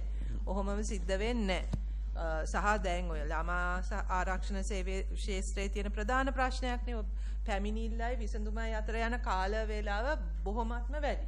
ඒක අධිකරණ ක්‍රියාවලිය තුලත් වෙනස්. ඒක කියන්නේ පිළිගන්න බැරි මට්ටමකට ඩිලේස් තියෙනවා. ඉතින් ඕකනේ දැන් අපි විසඳ ගන්න ඕනේ නේ. ඒක ඔබතුමාට අපිට පොඩ්ඩක් කියන්න පුළුවන්ද මොනවද තියෙන අභියෝග සහ මේ මෙච්චර හොඳ ව්‍යුහයක් තියෙද්දි සහ 1940 ගණන් වල එන කාලේ ඉඳන් එන දෙපාර්තමේන්තුව ගොඩාක් අත්දැකීම් තියෙන දෙපාර්තමේන්තුවක් ක්‍රියාත්මක වීමේදීනේ ප්‍රශ්න තියෙන්නේ. සම්බන්ධීකරණය සහ ක්‍රියාත්මක මොනවද තියෙන අභියෝග? කොහොමද අපිට එතකොට එතනට මැදිහත් වෙන්න පුළුවන් කියන එක? ඔව්. අතරම ඒ සම්බන්ධව කියද්දි විශේෂයෙන්ම මේක කමිටුව ක්‍රියාත්මක වෙන්නේ ප්‍රාදේශීය ලේකම්තුමාගේ මට්ටමේ නායකත්වයේ. එතකොට මෙතනදී තියෙන මූලිකම ගැටලු කිහිපයක් අපි දකිනවා. එකක් විශේෂයෙන්ම තමයි මේ ප්‍රයොරිටිස් සහ ප්‍රාදේශීය ලේකම්වරුන්ගේ තියෙන කාර්යබහුලත්වය සමග මේකට ලැබෙන අවධානය සහ ලැබෙන අවධානම වෙනස් වීමේ හැකියාවක් තියෙන. උදාහරණයක් විදිහට පහුගිය කාලේ අර අස්වැසුම සහ ඒ කාර්යයන් එක්ක මේ වගේ අපේ කමිටු සඳහා පැවැත්වීමට ලැබුණු කාලය සහ කාර්යයේ අඩුවීමක් තියෙනවා. ඊට අමතරව අපේ නිලධාරීන්ගේ මට්ටමේ තියෙනවා උන්ට අතරම කිව්වොත් පරිගණක පහසුකම් හෝ දත්ත ලබා දීමේ වගේ ප්‍රායෝගික ගැටලු තියෙනවා. විශේෂයෙන්ම අපි දුර බැහැර කාර්යාල ගත්තාම ඒවන්ට ප්‍රවාහනය සඳහා ලොකු කාලයක් සහ වැයක් වැය වෙනවා. ඉතින් මේ වගේ කාරණා නිසා ප්‍රායෝගිකව අර ඔබතුමිය සඳහන් කර වගේ යම් යම් ගැටලු තියෙනවා. මම හිතන්නේ අපිට තවදුරටත් මේ සම්බන්ධ වඩා පැහැදිලි කිරීමක් ප්‍රායෝගිකව බිම් මට්ටමේ ඉන්න අපේ රත්නපුර නිලධාරීතුමියට ඕන යම් දෙයක් එකතු කරන්න පුළුවන්කම තියෙනවා. දිස්ත්‍රික්ක 25 තියද ඇයි දන්නේ රත්නපුරෙන් විතරක් ගෙනාවේ? මට පොඩි ප්‍රශ්නයක් තියෙනවා. ඒක මේ කොළඹත් ගම්පහත් කළුතරත් නැතුව එකක් පන්නලා ගෙනාවේ ඇයි දන්නේ නැහැ. සභාපතිතුමා මේ දැන් පරිපාලක කොමසාරිස්තුමා සඳහන් කරපු මේ ළමා ආරක්ෂණ කමිටු වලට එන ඉල්ලීම් සහ පැමිණිලි තියෙනවා. එසේ නොවන පැමිණිලි සහ ඉල්ලීම් තියෙනවා. તો දැන් ප්‍රාදේශීය ළමා ආරක්ෂණ කමිටු ප්‍රාදේශීය ලේකම්තුමාගේ මූලිකත්වයෙන් මෙහෙවන කමිටු වලදී මේ නිලධාරීන් සම්බන්ධ වන ගොඩාක් වෙලාවට මේ පාසල් පිළිබඳ ගැටලු, ආර්ථික දුෂ්කරතා නිසා ගැටලු, ඒ වගේම බාහිර ආහාර ආරක්ෂාව පිළිබඳ ගැටලු වගේ දේවල් තමයි තියෙන්නේ. ඒකට ඒ තැන්වලදී ඒ අදාළ අංශවල නිලධාරීන්ට ඒ රැස්වීමට සහභාගී වෙන නිලධාරීන්ට යොමු කරන්න කටයුතු කරනවා. හැබැයි මේ ප්‍රාදේශීය පරිපාලනය තුලට නොයන ගැටලු විශේෂයෙන්ම ගරු මන්ත්‍රීතුමිය සඳහන් කරා වගේ මේ දරුවන්ට අපරාධ සම්බන්ධ වෙන පැමිණිලි බුදුපුණි විශේෂයෙන් මම හිතන්නේ අදහස් කරන්න ඇත්තේ මේවා සම්බන්ධයෙන් තියෙන ඩිලේස් සම්බන්ධව. එතකොට මේ සම්බන්ධයෙන් යම් මැදිහත් වීම කරන ප්‍රධාන වශයෙන්ම අපරාධ පැමිණිලි වුණාම පොලිසියට වාර්තා වෙන්නේ ළමාර්ෂණ අධිකාරියට යොමු වෙනවා. ළමාර්ෂණ අධිකාරියේ ඩිලේස් අඩු කරගන්න පනතෙන්ම ප්‍රතිපාදන නෛතික බලතල දීලා තියෙනවා. මේ අපරාධ දරුවන්ට එරෙහිව සිදුවන අපරාධ විමර්ශන කටයුතු සහ නඩු කටයුතු නියාමනය කිරීමට බලතල ලැබලා දීලා තියෙනවා. ඒතර ඒ අනුව යම්කිසි පැමිණිල්ලක ප්‍රමාදයක් තියෙනවා නම් ඒ විමර්ශන කටයුතු වල ඊට අදාළ නියාමනය කිරීම ළමාර්ෂණ අධිකාරිය කරනවා. හැබැයි එතනින් එහාට ගියාම අපිට යම් යම් ප්‍රශ්නගත තත්වයන් තියෙනවා මේ නඩු විභාග ප්‍රමාද වීම සම්බන්ධයෙන් වගේ දේවල්. ඉතින් ඒවටත් ළමාර්ෂණ අධිකාරිය යම් යෝජනා ඉදිරිපත් කරලා තිබෙනවා. සමහර දේවල් මේ වෙනකොට ක්‍රියාත්මක වෙනවා. යනෝ දැන් මහාධිකරණයක් ඉදිරි විභාග වන අපරාධ නඩු සම්බන්ධයෙන් ළමයින්ට එරෙහිව ඒවා කඩිනම් කිරීම සම්බන්ධයෙන් වන යෝජනා කීපයක් ළමාර්ෂණ අධිකාරිය නීතිපතිතුමාට යොමු කරලා තියෙනවා. නීතිපතිතුමා සහ විශේෂම අධිකරණ සහ කමිෂන් සභාවෙන් චක්‍රලේඛයක් මගින් අධිකරණ සහ කමිෂන් එකේ ලේකම්තුමා දැනුම් දීලා තියෙනවා සියලුම මහාධිකරණ වලට අපි කලර් කෝඩ් එකක් හඳුන්වලා දීලා තියෙනවා. ඒක ළමා අපයෝජන අපරාධ සම්බන්ධයෙන් නඩු නම් ඒවට ප්‍රමුඛතාවය දීලා අවශ්‍ය කටයුතු කරන්න ඕන කියලා. ඒ වගේම දැන් මම හිතනවා නීතිපති දෙපාර්තමේන්තුව නොමැති වුණත් අපේ අවබෝධය තමයි වෙනම CS යුනිට් එකක් වෙනම ළමයින් සම්බන්ධයෙන් ළමා අපයෝජන පැමිණිලි සම්බන්ධයෙන් කටයුතු කරන්න යුනිට් එකක් තියෙනවා. ඒකෙන් මම අදහස් කරන්නේ 100%ම දැන් මේක ඊටාම ඉක්මනින් අහනවා කියන එක. ඉතින් විවිධ හේතු නිසා යම් ප්‍රමාදයක් තිබෙන බව පෙනෙනවා. ඔය ඒක තමයි නිකන් 100%ක් නෙවෙයි සභාපතිතුමා. මම නම් දන්න කාලෙක ඉඳන් ප්‍රගතිය ගැන අපිට සෑහීමකටපත් වෙන්න බෑ. අදටත් ඒ ඩිලේ සිද්ධ වෙනවා. සහ කියන්නේ ඔය දෙක ලින්ක් කරන්න ක්‍රමයක් නැද්ද? මොකද දැන් ඔය දරුවගේ පවුල ගැන දැනුවත් වීමක් තියෙනවා ඇත්තේ මේ ප්‍රාදේශීය මට්ටමේනේ. ඒකට ඔය ක්‍රියාවලිය තුල යම්කිසි විදියක නීතිමය පැත්ත විතරක් නෙවෙයිනේ. තව සමාජ ඒ මැදිහත් වීමකුත් එන්න ඕනේ නේ දරුවට ඒ පවුලට. අනිවාර්යයෙන්ම මනෝ සමාජීය මේ සයිකෝසෝෂල් ඉන්ටරැක්ෂන් එකක් කරනවා අපි. එතකොට දැන් මේ දෙක සම්බන්ධ නොවෙනවා නම් ඔය කියන කරුණු මේතනදී සාකච්ඡා වෙන්නේ නැත්තම් කොහොමද ඒක සිද්ධ වෙන්නේ? ඒකට අදාළ සමහර සම්බන්ධීකරණ කටයුතු කරනවා. දැන් ප්‍රාදේශීය මට්ටමෙනුත් යම් පමණකට කෙරෙනවා. හැබැයි ජාතික ළමාර්ෂණ අධිකාරිය වගේ ආයතනයකට පැමිණිල්ලක් ලැබුණාට පස්සේ අපි මේ පැමිණිලි වර්ග කරගන්නකොට අපිට පේනවා මේකම සිද්ධි අපරාධ කාරණයක් සම්බන්ධයෙන් තියෙනවා. ඒ වගේම බාහිර ආහාර ආරක්ෂාව අවදානම ළමයා අවදානම් තත්ත්වයේ පසු වෙනවද කියන එක සහ අවශ්‍ය මනෝ සමාජීය සහාය දෙන්නට ඕන කියන කත්යන් තියෙනවා. ඒතකොට මේ සම්බන්ධයෙන් අදාළ සම්බන්ධීකරණය කරනවා. දැන් උදාහරණයක් ඇටියට අපි පොලිසියට අපරාධ වරදක් වෙලා තියෙනවා පොලිසියට යොමු කරලා එතනින් නතර වෙන්නේ ප්‍රාදේශීය ළමාර්ෂණ නිලධාරීන් සහ ළමා හිමිකම් ප්‍රවර්ධන නිලධාරීන් හරහා මේ වාර්තාවක් ඇඳවන මේ පෞල් පසුබිම තුල ළමයා අනාරක්ෂිතද කියන කාරණය. ඒ වගේම අවශ්‍ය සයිකෝසෝෂල් ඉන්ටර්වෙන්ෂන් එකක් කරන්න ඕන නම් ප්‍රාදේශීය ලේකම් කාර්යාලය මට්ටමින් ඉන්න ඒ වගේම දිස්ත්‍රික් ලේකම් කාර්යාලය මට්ටමින් ඉන්න නිලධාරීන් කටයුතු කරනවා. දැන් පසුගිය මාස 3කට පෙර අමාත්‍යාංශයේ ලේකම්තුමියත් යෝජනා කළා අපි පුළුල් ජාතික වැඩපිළිවෙලක් සකස් කරගත්තා. සයිකෝසෝෂල් ඉන්ටර්වෙන්ෂන් පූල් එකක් මනෝ සමාජීය සහාය ලබා දීම සම්බන්ධයෙන් වන සංචිතයක් සකස් කරගත්තා. ඒ සංචිතයේ වැඩ කටයුතු මේ වෙනකොට අපි ආරම්භ කරලා තියෙනවා.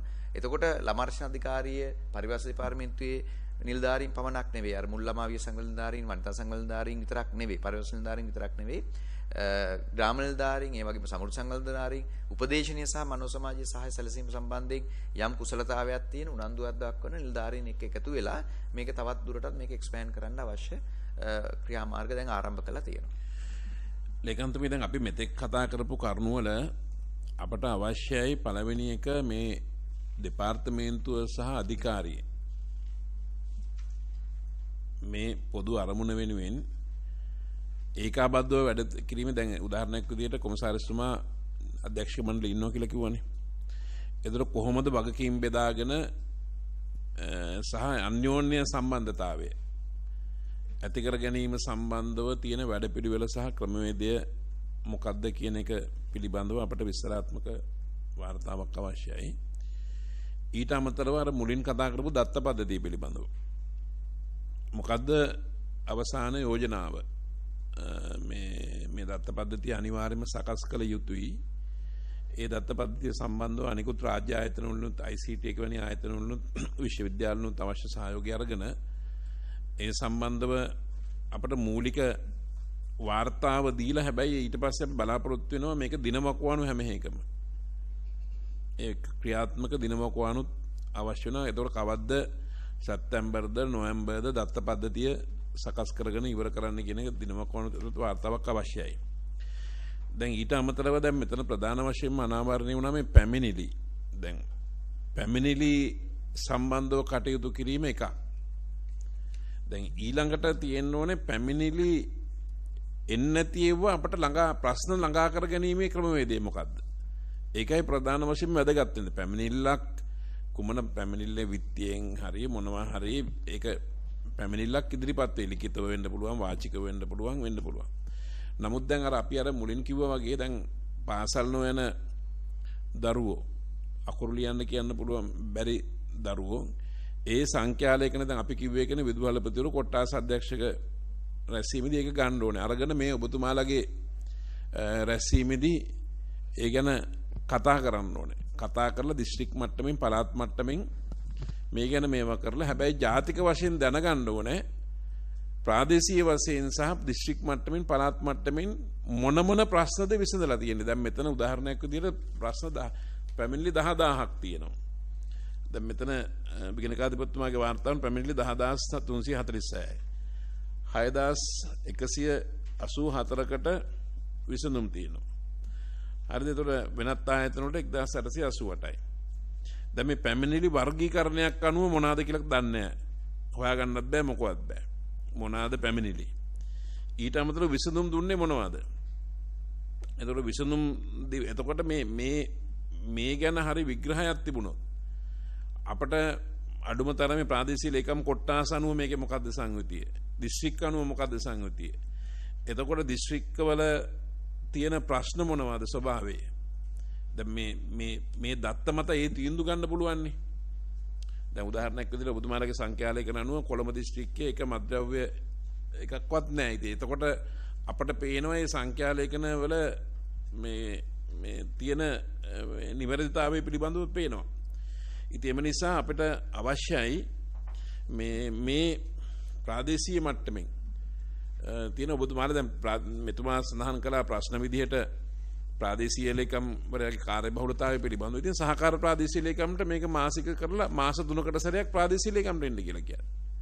ඉතින් ඒ වගේ ප්‍රායෝගිකව මේ සම්බන්ධව වැඩපිළිවෙලක් හදන්න. එතකොට අපිට මේ අගෝස්තු 8 වෙනිදාට වෙනකොට මේ දත්ත පද්ධතියයි මේ ආයතන දෙකේ ඒකාබද්ධ කොහොමද යාන්ත්‍රණය පිළිබඳව ඒ වැඩපිළිවෙලයි ඒ වගේම මේ ප්‍රාදේශීය මට්ටමේ ඉඳන් කොහොමද දිස්ත්‍රික් සහ පළාත් මට්ටමින් සහ ජාතික මට්ටමට අවසානයේ තොරතුරු එන්න ඕනේ. තොරතුරු ඇවිල්ලා ඒ පිළිබඳව ඔබතුමාලා පසුවිපරමක් කරන්න ඕනේ. මේ ගැන අනිවාර්යයෙන්ම මේ අපිට අවශ්‍ය වෙනවා. දැන් මේ අපි කතා කරපු කරුණු ගැන පළාත් කොමසාරිස්වරු පොඩ්ඩක් කියන්න මේ මෙතන මොකද්ද ප්‍රායෝගිකව ඔයාලගේ තිබෙන අත්දැකීම් මේ සම්බන්ධ?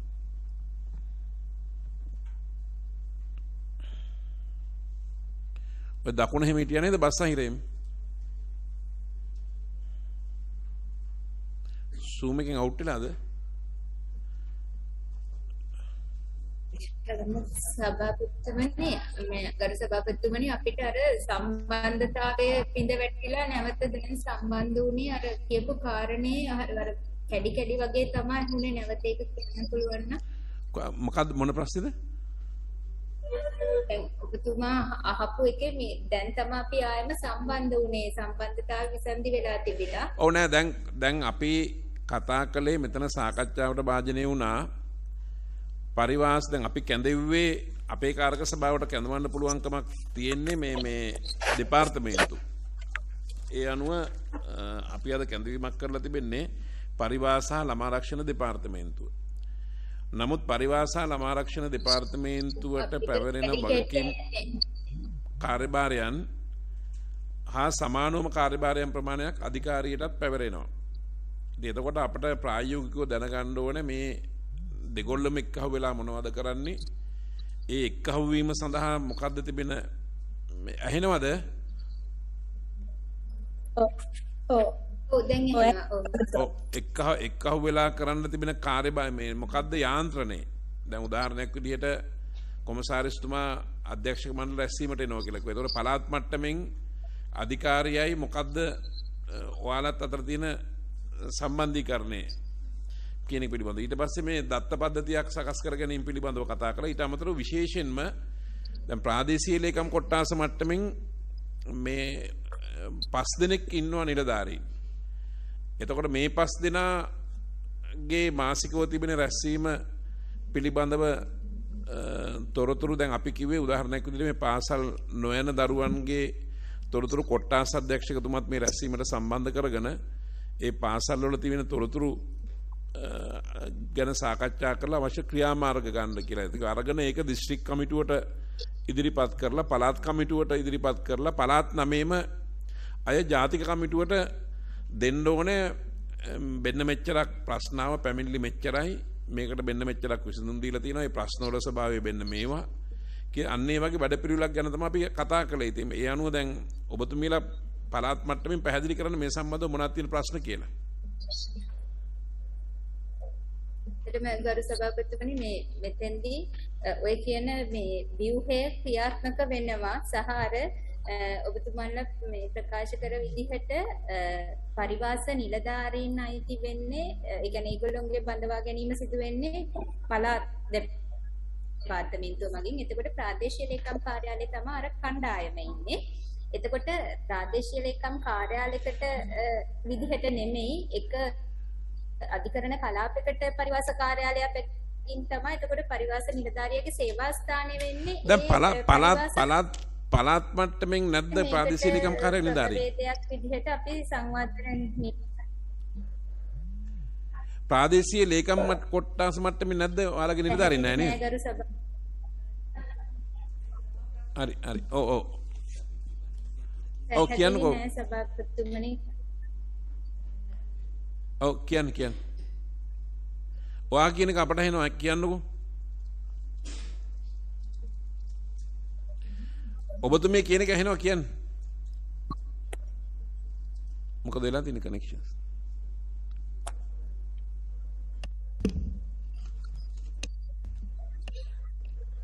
ඔය මේ වයඹ පළාත විතරයි දකුණු හැම හිටියා නේද බස් අහිර? ඔව් ගරු සභාපතිතුමා වයඹ මම පළාත් පරිවාස කොමසාරිස්. ඔව්. ගරු සභාපතිතුමා අපි දැන් ඔය යාන්ත්‍රණය අපි ක්‍රියාත්මක කරනවා. එතන අපි දකුණු කොමසාරිස්තුමිය කිව්වා වගේ අපිට පරිවාස නිලධාරී ගොඩක් නැහැ. අධිකරණ බල ප්‍රදේශ එකකට අපේ උදාහරණයක් වයඹ අධිකරණ කලාප 9ට පරිවාසයේ 19ට පරිවාසයේ 11යි පොලිස් බල ප්‍රදේශ 73යි. එතකොට පොලිස් දෙකක් එක පරිවාසධාරියෙක් වාගේ එහෙම බලනවා. එතකොට ප්‍රාදේශීය ලේකම් කාර්යාල මට්ටමේ කමිටුවට අපේ නිලධාරීන් ප්‍රාදේශීය කමිටුවට සම්බන්ධ වෙනවා. එක්කිනුට ප්‍රාදේශීය ලේකම් කාර්යාල දෙකක් සමහර තුනක් වෙන්නත් පුළුවන්. ඊට පස්සේ අපි දිස්ත්‍රික් ජ්‍යෙෂ්ඨ පරිවර්තනකාරී සහ පළාත් කොමසාරිස් සම්බන්ධ වෙනවා. ඊට පස්සේ පළාත් කමිටුවට අපි පරිවාස කොමසාරිස් සහ ප්‍රධාන ලේකම්තුමා එක්ක මේ පළාතේ ගැටලු ටික සාකච්ඡා කරනවා. දැන් ඔයාලට පළාත් කමිටුවට කොහොමද අරුව කියන අය ඉන්නේ මේ ග්‍රාමීණධාරී වසමක් හෝ කිසිම අර නිශ්චිත ස්ථානයක් නැති අය ලොකු කණ්ඩායමක් අපිට අහු වෙනවා. එතකොට ඒගොල්ලන්ට ඒ අදාළ ප්‍රාදේශීය ලේකම් කොට්ටාශ වලට මම හිතන්නේ යාර අහු වෙන්නේ නැහැ. දැන් උදාහරණයක් විදිහට ටවුන් එකේ විසවෙල්ල දිහා ඉඳලා පියාචක කණ්ඩායමක් හරි යන්නේ ඒ වගේ පිරිස් ටිකක් වැඩි ප්‍රමාණයක් ඉන්නවා. එයාලට තැනක් නැහැ, ඇඩ්‍රස් එකක් නැහැ, චන්දනාම ලේඛනයක් නැහැ. අන්න ඒ වගේ සකින්නවා ඒකවල ඔබතුමාලා ඔය දත්ත පද්ධතියෙන් අනාරක්ෂිතයි ඒක ලොකු දවස් නෑ ඔබතුමිය පොඩ්ඩක් ආයෙ පැහැදිලි කරන්න පොඩ්ඩක් මොකද්ද කිව්වේ කොහෙද ඇඩ්‍රස් නැහැ කිව්වේ මොකද්ද කොහෙද ගරු සභාපතිතුමා ඒගොල්ලෝ දැන් සමහර අයට ගොඩක් තැන් තැන් වල යන අයට එහෙම ඇඩ්‍රස් එකක් නැහැ එක එක තැන් වල ඉන්නවා දරුවන්ටද වනාතුරිල්ලුවේ මේ ඉස්කොටුවක ඉන්නවා ආය ඒ කියන්නේ තැන් තැන් වල යනෝකේ දෙමව්පියද කොහොමද ඔව් ආයෙ තව නුවරඑළිය වත්තක ඉන්නවා. ඒ වගේ එහෙම තැන් තැන් වල යන කණ්ඩායම් අපිට අධිකරණයෙන් එහෙම එනවා. ඒතකොට ඒගොල්ලන්ට ඇඩ්‍රස් එකක් නැහැ. මං හිතන්නේ ප්‍රාදේශීය ලේකම්ලාට ඒතකොට ඒක අහු වෙන්නේ නැහැ. මේ ග්‍රාමීණධාරී පන්ති මේ වගේ කණ්ඩායම් අපිට එනවා. එතකොට අර දත්ත පද්ධතිය හරහා අපිට ජාතික මට්ටමින් දැන් මේ වගේ අය අර අනාරක්ෂිත දරුවන් හඳුනා ගන්න ඒකට මොන හරි වැඩ පිළිවෙලක් අපිට තිබුණොත් වඩා පහසු වේවි මේ අර ඔය අපිට ඔය ප්‍රමාණය අඩු කරගන්න පාසල් නොවන යන කණ්ඩායම අනාරක්ෂිත පොඩක් කොමසාරිස්තුමිය පොඩක් ඉන්නවද කොමසාරිස්තුමිය ඒ දත්ත පද්ධතිය හරහා ගොඩක් වටිනවා කොමසාරිස්තුමිය දැන් ඔය පළාත් කමිටුවට කවුද පළාත් කමිටුවේ සංයුතිය මොකද්ද ප්‍රධාන ලේකනුයි ඔයයි ප්‍රධාන ලේකම්තුමාගේ ගරු සභාපතිත්වය පරිවාස කොමසාරිස් තමයි කැඳවුම් කරු දිස්ත්‍රික් ලේකම්තුමන්ලා සහ ළමා ආරක්ෂක අධිකාරිය ළමා හිමිකම් ප්‍රවර්තක ජ්‍යෙෂ්ඨ පොලිස් පරිවාස ජ්‍යෙෂ්ඨ පොලිස් නිලධාරී ඇතුළු අධ්‍යාපන අධ්‍යක්ෂක සෞඛ්‍ය සේවා අධ්‍යක්ෂක ඇතුළු සියලුම කණ්ඩායම් සහ ප්‍රධාන ලේකම්තුමා දැන් මේ විශේෂයෙන් කැඳවන තව කවුරු හරි ඉන්නා ඒගොල්ලෝ ඒක මාසෙකට කීයක්ද කරන්නේ අවුරුද්දට කීපාරක් කරනවද වෙන්නේ මෙහෙයුම් කමිටුව අවුරුද්දට දෙපාරක් කරනවා. එතකොට දිස්ත්‍රික් කමිටුව මාසෙකට සැරයක් දිස්ත්‍රික් කමිටුව රැස් වෙනවා. දැන් අර මේ ප්‍රාදේශීය ලේකම් කාර්යාලවල ඉන්න නිලධාරීන්ගේ කොහොමද සම්බන්ධතාවය එන්නේ පළාත් කමිටුව? ඒ ප්‍රාදේශීය ලේකම් කාර්යාලයේ සාකච්ඡා වෙන කරුණු පිළිබඳව කොහොමද ඔයාලගේ කමිටුවට එන්නේ? ඔව් දිස්ත්‍රික් ලේකම්තුමාලා හරහා දිස්ත්‍රික් ලේකම් කාර්යාලයේ ඉන්න ළමා හිමිකම් ප්‍රවර්ධනධාරී සහ ළමා ආරක්ෂක අධිකාරී නිලධාරී හරහා ඒ ටික ප්‍රාදේශීය ලේකම් මට්ටමේ මේවා ටික සම්බන්ධීකරණය වෙනවා. දැන් සම්බන්ධීකරණය වෙනවා කියන්නේ කොමසාරිස්තුමිය දැන් උදාහරණයක් විදිහට දැන් මට මෙතන දැන් තවත් ප්‍රශ්නයක් තියෙනවා. දැන් අධිකාරියෙන් කරන වැඩේ මොකද්ද? දෙපාර්තමේන්තුවෙන් කරන වැඩේ මොකද්ද? පළාත් දෙපාර්තමේන්තුවෙන් කරන වැඩේ මොකද්ද කියන එක අපිට පැහැදිලි නැහැ දැන්. එතන ප්‍රශ්නයක් තියෙනවා. හරිද? එතකොට දැන් ඊළඟ ප්‍රශ්නේ දැන් උදාහරණයක් විදිහට පාසල් වලින් අද 9000 ගාණක්ම තියෙන ප්‍රධාන ලේකම් යටතේ. ඉතින් එතකොට අර ප්‍රාදේශීය කමිටුවෙන් කතා කරන පාසල් නොවන තොරතුරු සම්බන්ධව එහෙම තීන්දුව ගන්න පුළුවන් ප්‍රධාන ලේකම්ට. දැන් එතකොට ඒ තොරතුරු ඔතෙන්ට එන්නේ නැහැ මේ කියන විදිහට. තීන්දුව ගන්න පුළුවන් එතනනේ. ඒ පළාත් අධ්‍යක්ෂක සහ මේ ප්‍රධාන ලේකම් ලේකම්තුමිය මේක වහාම බලන්න මේක මේ විශාල මේ යාන්ත්‍රණයක් තියෙනවා. නමුත් ඒ යාන්ත්‍රණයේ මේ නිලධාරී ඉන්නවා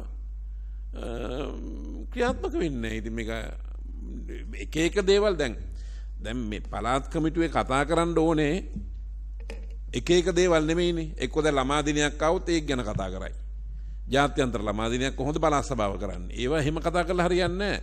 පළාත් කමිටුවේ කතා කරන්න ඕනේ ප්‍රාදේශීය එකෙන් විසඳුම් දෙන්න බැරි ඒවා දිස්ත්‍රික් මට්ටමින් විසඳුම් දෙන්න බැරි ඒවා මේක. එතකොට විසඳුම් දීපුවා ගැනත් පසුබිමක් කරන්න ඕනේ.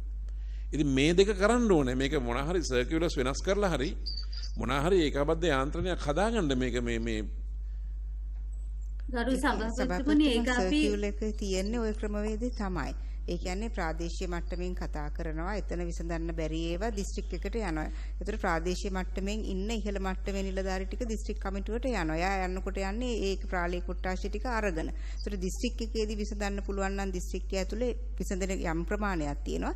එතන බැරි ටික තමයි පළාතට ගිහිලා ජාතික මට්ටමේ ඒ ක්‍රමවේදය ඒකයි. ඒතර ඔය කමිටුවේදී අපේ නිලධාරි විතරක් නෙමෙයි සෞඛ්‍ය අධ්‍යාපන පොලිසිය ඒ අදාළ ඔක්කොමලත් ඉන්නවා. මේකට මම යෝජනා කරන්නේ න්‍යාය පත්‍රයක් හදන්න පළවෙනියෙන්ම. ෆෝමැට්ස් ටිකක් හදන්න.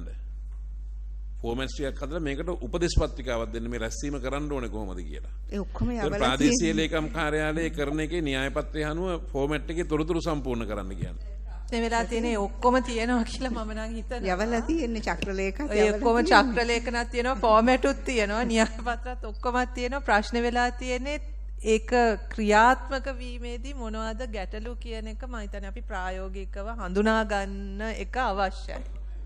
මොකද ඔය ඔක්කොම ෆෝමැට් තියෙනවා. මම දන්න තරම්. ගරු සභාපතිතුමනි මම පරිවාස දෙපාර්තමේන්තුවේ තාක්ෂණ සහකාර කොමසාරිස්. මම හිතන්නේ ඇත්තටම මේ අපි දැන් පාසල් නොවන ළමයි පාසල් ගත කිරීම තමයි මාතෘකාවේදී මුලදී කතා කරා. ඒ වගේම අපි දන්නවා අපේ දෙපාර්තමේන්තුවෙන් අවදානම් දරුවන්ව අඳුරගෙන ඒකාබද්ධ ප්‍රවේශයකින් රැකවරණ සැලසුම් සකස් කරනවා. එතෙන්දී විවිධ තාක්ෂණික උපක්‍රම කේස් කොන්ෆරන්ස් වෙන්න පුළුවන්, පවුල් හමු වෙන්න පුළුවන්. මේ සියල්ල පවත්වලා තමයි දරුවගේ අවදානම තක්සේරු කරලා රැකවරණ සැලසුම හදන්නේ. එතකොට ගරු සභාපතිතුමනි ඇත්තටම අර ඔබතුමා කිව්වා වගේ ඉස්කෝලේ යන්නේ නැති ළමයෙක් ඉස්කෝලේට පාසල් ගත කරා නම් පාසල තුල පාසල් පද්ධතිය තුල ඒ දරුවව රැකවරණය සලසන්න ක්‍රමයක් තියෙන්න ඕනේ. නමුත් ඒ ඉන්න පාසල් ගත කරන දරුවන්ව පාසල තුල රඳව ගන්න සිස්ටම් එකක් නැහැ සභාපතිතුමනි. ඒ වගේම අපි දැක්කොතින් පාසල් ගත මේ කියන්නේ පාසල් නොයන එක තමයි මතු පිට පේන ගැටලුව. හැබැයි දරුවන්ගේ ප්‍රශ්න කියන එක ඉතාම සංකීර්ණයි. ඒ මතු පිටට ඒ ගැටලුව විතරක් පෙවුනට ඒ පවුල් එක්ක තියෙන ලොකු ගැටලු කන්දරාවක් තියෙනවා. ඒතර මේ පවුල් වලට තියෙන අනිත් ගැටලු වලටත් ඒකාබද්ධව ගැටලු මේ විසඳුම් නැතුව දරුවගේ අර මතු පිට පේන ගැටලු වලට විතරක් විසඳුම් හොයාගන්න හරි අමාරුයි. ඒක නිසා ගරු සභාපතිතුමනි මම යෝජනා කරනවා මොකද පාසල තුල දරුවා රැඳෙනවා නම් ඒකෙන් ළමා සම්බන්ධ ගැටලු රාශියකට පිළියම් හම්බෙන එකක් ළමා ශ්‍රමය අනිත් එක අඩු වයස් ගැප් ගැනීම ඊළඟට ළමයි සමහරලාට පාසල තුල විතරක් වෙන්න පුළුවන් ආරක්ෂිතව මේ පැය කාලය තුල රැඳෙනවා නම් ඒ දරුවන්ට ඒ අවස්ථාවත් හම්බ වෙනවා. ඒක නිසා මම හිතන්නේ අර ඔබතුමා යෝජනා කරා වගේ පාසල් පද්ධතියට අපිට පුළුවන් නම් සිස්ටම් එකක් හදලා පාසල් නොවන ළමයි මෙච්චර කාලයකට පස්සේ එන්නේ නැත්නම් ළමා හිමිකම් ප්‍රවර්ධන නිලධාරීන්ට එහෙම නැත්නම් ළමා ආරක්ෂක නිලධාරීන්ට අඳුන්න දෙන්න වැඩ පිළිවෙලක් සකස් කරගන්න. ඒ වගේම ඒකාබද්ධ ප්‍රවේශයකින් අනිත් ඒගොල්ලොත් ඒ කියන්නේ ළමයින්ට සේවය සපයන සියලුම ආයතන ඒකාබද්ධ වෙලා වැඩ පියවරකට යන්න පුළුවන් නම් මම හිතන්නේ ලොකු සේවයක් දරුවන් වෙනුවෙන් කරන්න පුළුවන්. මේක තනියම ඒ කියන්නේ දරුවා හුදකලා කරලා ආමන්ත්‍රණය කරන්න පුළුවන් ගැටලුවක් නෙමෙයි. බොහොම ස්තුතියි. අපි ඉතින් පටන් ගත්ත වෙලේ ඉඳන් කිව්වේ ඔකට දෙක තමයි. පටන් ගත්ත වෙලේ ඉඳන් මේ කිව්වේ අපි ඔය ටිකම තමයි කිව්වේ සාරාංශයක් විදියට. ඔබතුමී නිවැරදි. ඉතින් ඒක තමයි කරන්න ඕනේ. දැන් ඒකෙම පැහැදිලිනේ. දැන් ඔබතුමී කිව්වේ මේක යෝජනා කළා අපිට. ඉතින් ඒ කියන්නේ දැන් ක්‍රියාත්මක වෙන්නේ නැති හින්දානේ. සභාපතිතුමා ඔක යෝජනා වෙච්ච පළවෙනි අවස්ථාවක් නෙවෙයි. මට තියෙන ප්‍රශ්නේ ඒ යෝජනාව ක්‍රියාත්මක නොවෙන්න තියෙන හේතු මොනවද? ඒකනේ අපි අඳුන ගන්න ඕනේ නේ. මම හිතන්නේ මෙතන ඉන්න එක නිලධාරි කෙනෙක්වත් මහන්සි වෙලා වැඩ කරන්නේ නැති හෝ මේක දන්නේ නැති කවුරුවත් මෙතන නැහැ. ඉතින් මොකද්ද ඒක නොවෙන්නේ කියන්නේ මොනවා හරි තියෙනවා. ඒක අපි තාම අල්ලලා නැහැ කියලා තමයි මට නම් හිතෙන්නේ. පෞද්ගලිකව මේ මගේ තිබෙන අත්දැකීම් මේ සුළු ප්‍රමාණය අනුව මම දකින්නේ දැන් මේ අමාත්‍යාංශ වලට මේ දෙපාර්තමේන්තු යන්නේ. දැන් හැම කෙනාගේම මේ වැදගත් කියලා හිතන අමාත්‍යාංශ තියෙනවනේ. අමාත්‍යාංශ දෙපාර්තමේන්තු තියෙනවා. රේගුව වෙන්න පුළුවන්. එතකොට මේ දේශීය ආදායම් වෙන්න පුළුවන්. ඒවා හිතන්නේ ඒවා තමයි රටට වැදගත්ම දෙපාර්තමේන්තු කියලා. ඉතින් මේ සියලුම දෙනාගේ ආකල්පමේ වශයෙන් මේ පරිවාස දෙපාර්තමේන්තුව කිව්වහම තියෙන්නේ මේක මේ පොඩි දෙපාර්තමේන්තුවක්. ඒකට භාණ්ඩාගාරයෙන් උනත් අයවැයේදී උනත් සල්ලි වෙන් කිරීමේදී මේ මෙච්චරක් වෙන් කරපුවාම ඇති. ඉතින් ඒකින්ද ඒ ගැන ඒක තමයි තියෙන ප්‍රායෝගික ඇත්ත කතාව. මෙන්න මේකයි මේ ප්‍රශ්නේ මුල. ඉතින් ඒකින්ද මේ ඉන්න නිලධාරීන් සහ මේ අයට පුළුවන් මට්ටමින් මේක වැඩ කටයුතු කරනවා. දැන් අමාත්‍යාංශයක් ගත්තත් අමාත්‍යාංශයේ අපි පෙළගස්සුවොත් අපි කිව්වොත් මේ අමාත්‍යාංශ තිබෙන යට තිබෙන ආයතන වලින් මේ පෙළගස්සලා දෙන්න කියලා ප්‍රමුඛතාවය අනුව පරිවාසකේ යටින්ම ලියයි. ඉතින් ඔන්න ඕක තමයි ඒකින්ද අවධානයේ යොමු වීම අඩුයි. ඒක තමයි තියෙන ප්‍රශ්නේ. අපි මේ කාර්ක සභාවට කැඳෙව්වෙත් අපි මේ සියලුම මන්ත්‍රීවරු කිව්වෙත් මේ දෙපාර්තමේන්තුව කැඳවන්න කියලා මේ වෙලාවේ රටේ ඉහළම ප්‍රමුඛතාවයක් ලබා දිය යුතු දෙපාර්තමේන්තුවක්. ඉතින් වගකීමක්. ඒකින්ද මේකට අවශ්‍ය මානව සම්පත තිබෙනවා. ඉතින් ප්‍රශ්නේ තිබෙන්නේ මේක ඉහළම ප්‍රමුඛතාවයක් දීලා මේ ක්‍රියාත්මක කරන්න. අපි නැවත මාස 3කින් මේක කැඳවනවා. මේ සියලුම කරුණු පිළිබඳව ප්‍රගතිය බලනවා. පළාත් සියලුම 9ම කොමසාරිස්වරුත් අපි සම්බන්ධ කර ගන්නවා. අධ්‍යාපන අමාත්‍යාංශයත් අපි එදාට කැඳවනවා. ඒකින්ද ලේකම්තුමිය මේ සියලුම අපි මේ කියපු සියලුම නියෝග කරුණාකර ක්‍රියාත්මක කරන්න අපි මාස 3කින් නැවත වතාවක් කැඳවනවා. තවදුරටත් කියන්න මන්ත්‍රී. සභාපතිතුමා මට කියන්නේ යෝජනා කරන්න පුළුවන් ද අපිට ප්‍රගතිය වාර්තා කරනකොට මොනවා හරි අපි එකඟ වෙන නිර්ණායක ටිකක් එක්ක කරමු කියලා. ඒ කියන්නේ එක්ක මේ ක්‍රියාවලිය කෙටි කරන්න එහෙම මොනවා හරි නිශ්චිත දේවල් තියෙන්න ඕනේ. මොකද නැත්තම් අපි ආයතර සංකල්පය සහ ඒක වටා කතා කර කර යනවා. නිශ්චිතව ප්‍රගතියක් වෙලා තියෙනවද කියලා අපිට මෙෂර් කරන්න විදියක් නැහැ. ඒකත් එක්ක එන්න පුළුවන් නම් මම හිතන්නේ වැඩිය හොඳයි අපිට එහෙනම් ඊට කලින් ඒ නිර්ණායක කීපයක් හරි අපිට එවන්න පුළුවන් නම් මෙන්න මේක මත තමයි අපි ප්‍රෝග්‍රස් එක රිපෝට් කරන්න කියලා. අපිට දල වශයෙන් මේ මාසයක් ඇතුළත මේ මන්ත්‍රීතුමිය කියපු එකේ දල සැලැස්මක් එවන්න. අපි මාස 3කින් ආයේ කැඳවනවා මේ පුළුල් සාකච්ඡාවක් කැඳවනවා මේ සම්බන්ධව. අධ්‍යාපන අමාත්‍යාංශය ලේකම්තුමිය කියනවා තව කැඳවිය යුතු ආයතන මොනවද තියෙන්නේ කියලා. ඒතකොට මේ මාස 3 වෙනකොට සැලකිය යුතු වැඩ ප්‍රමාණයක් මේකින් අවසන් වෙලා තියෙන්න ඕන.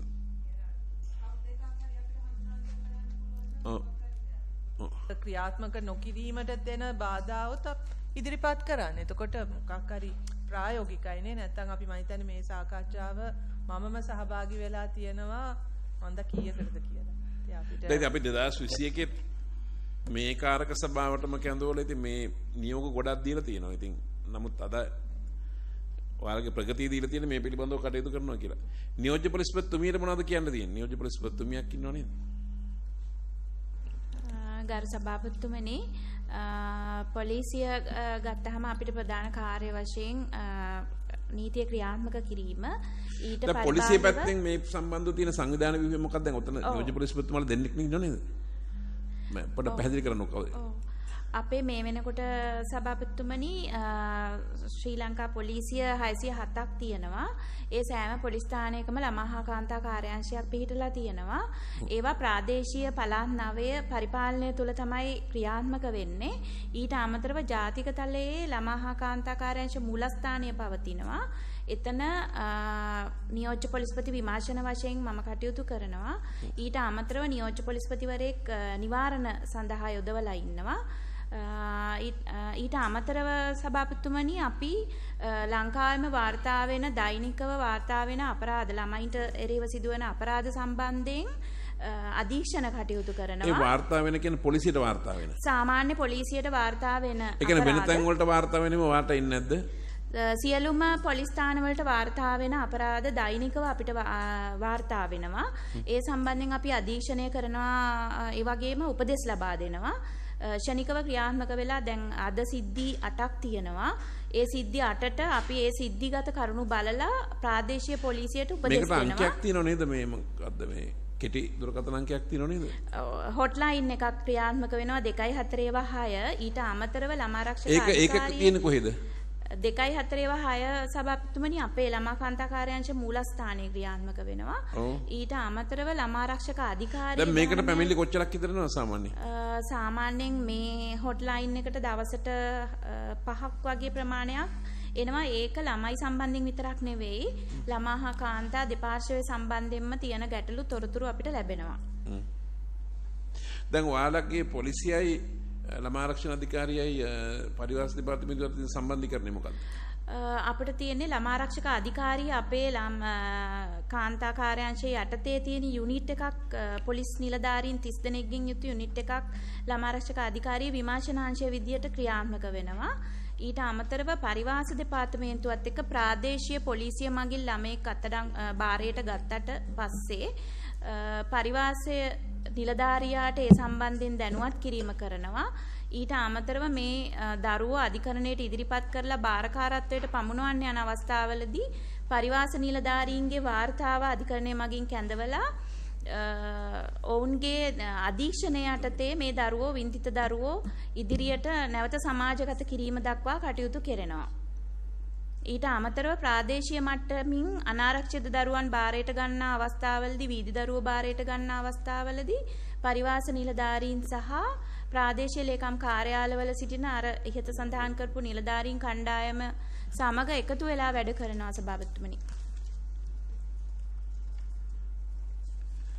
සභාපතිතුමනි අවසාන වශයෙන් ඉතා කෙටි කාරණා කීපයක් කියන්නම් මම. දැන් ඉදිරි අපි අගෝස්තු මාසයේ මේ පිළිබඳ වාර්තාවක් දෙන නිසා දැන් අපි අද දවසේම මේ කාලය තුල දැන් ළමයින් සම්බන්ධ ළමයින්ගේ ආරක්ෂාව සම්බන්ධ විශේෂයෙන්ම අපේ ළමා කාන්තා කටයුතු අමාත්‍යාංශය යටතේ පරිවාස දෙපාර්තමේන්තුව ළමා ආරක්ෂණ අධිකාරිය සහ තවත් ආයතන කීපයක් වැඩ කටයුතු කරනවා. ඒකට අපි ගොඩක් වෙලාවට මම හිතනවා අපි ඉදිරියේදී මේක ප්ලෑන් කරගන්නකොට දැන් අපි මෙතන ඉන්සිඩන්ට් කතා කරා, ඉවෙන්ට්ස් කතා කරා, සිස්ටම්ස් කතා කරා. දැන් අපි එතකොට ගොඩක් වෙලාවට හරි ආස හිතෙන්නේ අපිට මේ ඉන්සිඩන්ට් එකක් කතා කරාම තමයි අපිට ආස හිතෙන්නේ.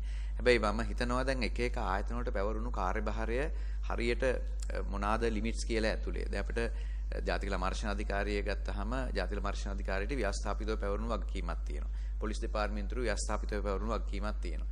පරිවාස දෙපාර්තමේන්තුවට එවැනි වගකීමක් තියෙනවා. ඒතර ඒ ව්‍යවස්ථාපිත වගකීම ඇතුලේ ඉඳගෙන අපි කොහොමද අර ඉන්සිඩන්ට්ස් වලට පේස් කරන්නේ, ඉවෙන්ට්ස් වලට පේස් කරන්නේ කොහොමද සහ සිස්ටම්ස් හදන්නේ කොහොමද කියන එක ගැන මම හිතනවා එහෙම ફોකස් කරගත්තොත් හොඳයි කියලා. විශේෂයෙන්ම දැන් නෑ ඒක තමයි සභාපතිතුමා අපි කිව්වේ දැන් අපිට පනතෙන් දීලා තියෙන ඒවා අපිට වෙනස් කරන්න බෑ. වෙනස් කරන්න බෑ. ඒව වෙනස් කරන්නත් එපා.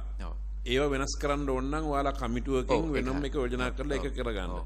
අපි කියන්නේ පනත ප්‍රකාරව ඔයාලට පැවරී තිබෙන වගකීම් ඉටු කිරීමේදී අන්තරායතන සම්බන්ධීකරණය පිළිබඳව තමයි අපි කතා කරන්නේ. දැන් උදාහරණයක් ඇටියට කිව්වොත් දැන් ජාතික ළමාරක්ෂණ අධිකාරිය පනතෙන් පැවරලා තියෙන්නේ අපිට ඇත්තටම සැලසුම් ප්‍රතිපත්ති සම්පාදනය කිරීම, රජයට උපදෙස් දීම, අපයෝජන වළක්වා ගැනීම සම්බන්ධ මහජනතාව දැනුවත් කිරීම, පැමිණිලි බාර ගැනීම, නියාමනය කිරීම, විශේෂයෙන්ම අපරාධ නඩු. දැන් උදාහරණයකට ලංකාවේ පොලිසි ස්ථාන ඕනම පොලිසියකට වාර්තා ඔයාලගේ හොට්ලයින් එකක් තියෙනව නේද? අපේ 1929 කියලා හොට්ලයින් එකක් තියෙනවා. ඒකට කොච්චර එනවද දුරක? මාසෙට පැමිණිලි 600ත් 800ත් අතර ප්‍රමාණයක් එනවා. හැබැයි ඒ පැමිණිලි වලින් දැන් මේ සංඛ්‍යාලයකන ඔක්කොම මගේ ළඟ අතේ තියෙනවා. මේ අවුරුද්දට මේ මාස 6ට ඇවිල්ලා තියෙන පැමිණිලි. ඒ වගේම සියලුම දේවල් ළමා ප්‍රයෝජන පැමිණිලි නෙවෙයි. දැන් මද්‍රව්‍ය භාවිතා කිරීම සම්බන්ධයෙන් ළමයින්ගේ කලහකාරී හැසිරීම සම්බන්ධයෙන්. ඒකට ඒකෙදිත් පේනවා සාරාංශයක් විදිහට සාරාංශ කරලා නැද්ද ආපු උත්තර ටික? තියෙනවා මේ අපි වෙන වෙනම ලේඛන ගත කරලා තියෙනවා. දැන් උදාහරණයකට අපිට ජූනි මාසේ දක්වා දැන් පසුගිය මාසයේ දක්වා අපිට ලැබිලා තියෙනවා පැමිණිලි 4566ක්. ඒ කියන්නේ ජනවාරි 1 වෙනිදා ඉඳලා පසුගිය මාසේ 25 වෙනිදා දක්වා. ඒතර හැබැයි මේකෙන් අදහස් කරන්නේ පැමිණිලි 4566ක්. හැබැයි ඒක ඉතාම පැහැදිලිව සභාපතිතුමා පැහැදිලි සඳහන් කරන්න ඕනේ ඒවා ඔක්කොම ළමා ප්‍රයෝජන පැමිණිලි නෙවෙයි. මොකද ළමයින්ට අදාළ පැමිණිලි දැන් උදාහරණයකට ළමයි මද්‍රව්‍ය භාවිතා කිරීම සම්බන්ධිනුත් පැමිණිලියම් ප්‍රමාණයක් තියෙනවා. ඒකට ළමයි ශ්‍රමිකීන් හැටියට යොදවා ගැනීම සම්බන්ධයෙන් පැමිණිලි, ඊට පස්සේ නොසලකා හැරීම, දෙමව්පියෝ අතර ඇති වෙන ගෘහස්ථ ප්‍රචණ්ඩත්වයේදී ළමයාට ඇති වෙන පීඩාවන්, ඒ වගේම බාල අපරාධ, අනිවාර්ය අධ්‍යාපනයට අදාළ සැලකිය යුතු පැමිණිලි ප්‍රමාණයක් තියෙනවා. මොකද මේකේ ගොඩක් දෙනෙක් වරදවා වටහා ගන්නවා මේ සංඛ්‍යාව කියපු ගමන්ම දැන් 4566ක් තියෙනවා කියපු ගමන්ම මේක සමහරට මේ මාධ්‍ය ආයතන හිටියනම් හෙට උදේ පත්‍රයේ දානවා ළමා ප්‍රයෝජන පැමිණිලි මේ වෙනකොට 4500 ගාණක් තියෙනවා කියලා. හැබැයි ඒක එහෙම නෙවෙයි. මේකේ තියෙනවා අර අනිවාර්ය අධ්‍යාපනයට අදාළ ඒවා, ඊට පස්සේ මේ දුම් වැටි වගේ දේවල් ළමයින් භාවිතා කිරීම, ඒවා අදාළ මද්‍රව්‍ය භාවිතා කිරීම, ඒ අතරේ තියෙනවා ගොඩක් වෙලාවට මේ ළමා ලිංගික අපයෝජනයට අදාළ සැලකිය යුතු පැමිණිලි ප්‍රමාණයක්. එතකොට මේක ගොඩක් වෙලාවට මහජන මතයේ තියෙන්නේ හරි වැඩි කියන එක. නමුත් මේ සංඛ්‍යාවක් හැටියට අපි වාර්තා කරනවා, අපිට ලැබෙන පැමිණිලි වාර්තා කරනවා සහ යොමු කරනවා. විශේෂයෙන්ම කියන්නට ඕන අපිට ලැබෙන මහජන පැමිණිලි, අපරාධ පැමිණිලි නියාමනය කරන්න පාර්ලිමේන්තු පනතකින් බලය පවරලා තියෙන ජාතික ළමාරක්ෂණ අධිකාරියට. එතකොට අධීක්ෂණය කිරීමට එහා ගිහිල්ලා නීතිය ක්‍රියාත්මක වෙනවද කියලා නියාමනය කරන්නත් පුළුවන්. විමර්ශන කටයුතු හරියට කරනවද කියලා නියාමනය කරන්නත් පුළුවන්. අධිකරණයේ නඩු විභාගවල හරියට කරනවද කියලා නියාමනය කරන නඩු විභාග කරන එක නෙවෙයි. ඒ විමර්ශන මේ නඩු කටයුතු ප්‍රගතිය නියාමනය කරන්නත් පුළුවන්. ඉතින් එතකොට මෙන්න මේ තැනදී අපිට එන ගැප්ස් කීපයක් තියෙනවා. දැන් උදාහරණයක් ඇරලා කිව්වොත් එහෙම ළමාරක්ෂණ අධිකාරිය පනතින් පැවරලා තියෙනවා නීතිය ක්‍රියාත්මක කිරීම නියාමනය කරන්නත් පුළුවන්, අපරාධ විමර්ශන නියාමනය කරන්නත් පුළුවන්. හැබැයි අපරාධ විමර්ශන නියාමනය කරන්නත් නීතිය නියාමනය කරන්නත් ඒ ලංකාවේ පොලිසිය 605ට මේනේවා අපිට එන්න ඕන. එහෙම නැතුව නියාමනය කරන්න පුළුවන් කමක් නැහැ. ඉතින් ඒකට අන්න ඒ ගැප්ස් ටික දැන් අපි මේ වෙනකොට කතා කරලා තියෙනවා. පොලිස්පතිවරයා දැනුවත් කරලා තියෙනවා. පොලිස්පතිතුමාත් මං හිතන්නේ ලිඛිතව පසුගිය 2018 19 අවුරුදු වල චක්‍රලේඛ මගින් දැනුම් දීලා තියෙනවා පොලිස් ස්ථානවලට. ගරු සභාපතිතුමා මේ මෙතන NCPA එකේ මම දකින ලොකු ප්‍රශ්නයක් නියාමනය කරන එකට වැඩි අවධානය ගිහිලා තියෙනවා ක්‍රියාත්මක වීම. ඇත්තටම NCPA එකේ ප්‍රධානම එක වෙන්න ඕනේ නියාමනය කරන එක. එතකොට ඔය මම හිතන්නේ ප්‍රායෝගික හේතුත් වෙන්නේ නැති අර ක්‍රියාවලිය සිද්ධ වෙන්නේ නැතිකොට ඒ වෙනුවෙන් ක්‍රියාත්මක වෙන්න තියෙනවා ගරු මන්ත්‍රීතුමේ ඒ හේතුව තමයි දැන් මේ පනත එක තැනක තියෙනවා මහජන පැමිණිලි බාර ගැනීම සහ උචිත පරිදි අදාළ බලතලන්ට යොමු කිරීම කියලා. හැබැයි මහජනතාව විතරක් නෙවෙයි ගොඩාක් දෙනෙක් බලාපොරොත්තු වෙනවා මේ පැමිණිලි විභාග කරන්න ඕන ළමාර්ෂණ අධිකාරිය කියලා. ඒක නෙවෙයි. පැමිණිලි විභාග කරන්නට වඩා එහා ගියේ පුළුල් මේ නැෂනල් ලෙවල් එකේ පොලිසි මේකින් ලෙවල් එකේ යන්න එතන තමයි මම හිතන්නේ ප්‍රශ්නේ වෙලා තියෙන්නේ. අර එක එක ආයතනයේ හරි එකට නෙවෙයි එහා කරන්න ගියාමත් ඔය ප්‍රශ්නේ නේද? ඒකට හේතුව තමයි මේ මහජනතාව දන්නේ නැහැ ළමාර්ෂණ අධිකාරිය කියපු ගමන් ළමාර්ෂණ අධිකාරිය දැඩි ලෙස දෝෂ දර්ශනයට ලක් වෙන එකක් තමයි ක්‍රියාත්මක නොවන එක කියන්නේ. මේ අපි පැමිණිලි විභාග කරන්නේ නැහැ කියලා. දැන් අධිකාරියට ඇවිල්ලා තර්ජනය කරලා යනවා සමහර නිලධාරීන්ට ඕගොල්ලෝ අපි පැමිණිලි විභාග කරන්නේ නැහැ කියලා. එයාට කිව්වට සභාපතිතුමනි අපි විනාඩි 5කින් ඉවර කරන්න ඕනේ මේ නැවත අපි ඔක්තෝබර් 4 වෙනිදා හවස 2ට අපි කැඳවනවා. කියන්න. සභාපතිතුමනි අපි මේ පොලිස් ළමා කාන්තා කාර්යාංශයේ විදිහට ඇත්තටම ලංකාවේ සියලුම පොලිස් ස්ථාන ඔය 607 604ක ළමා කාන්තා කාර්යාංශ තියෙනවා.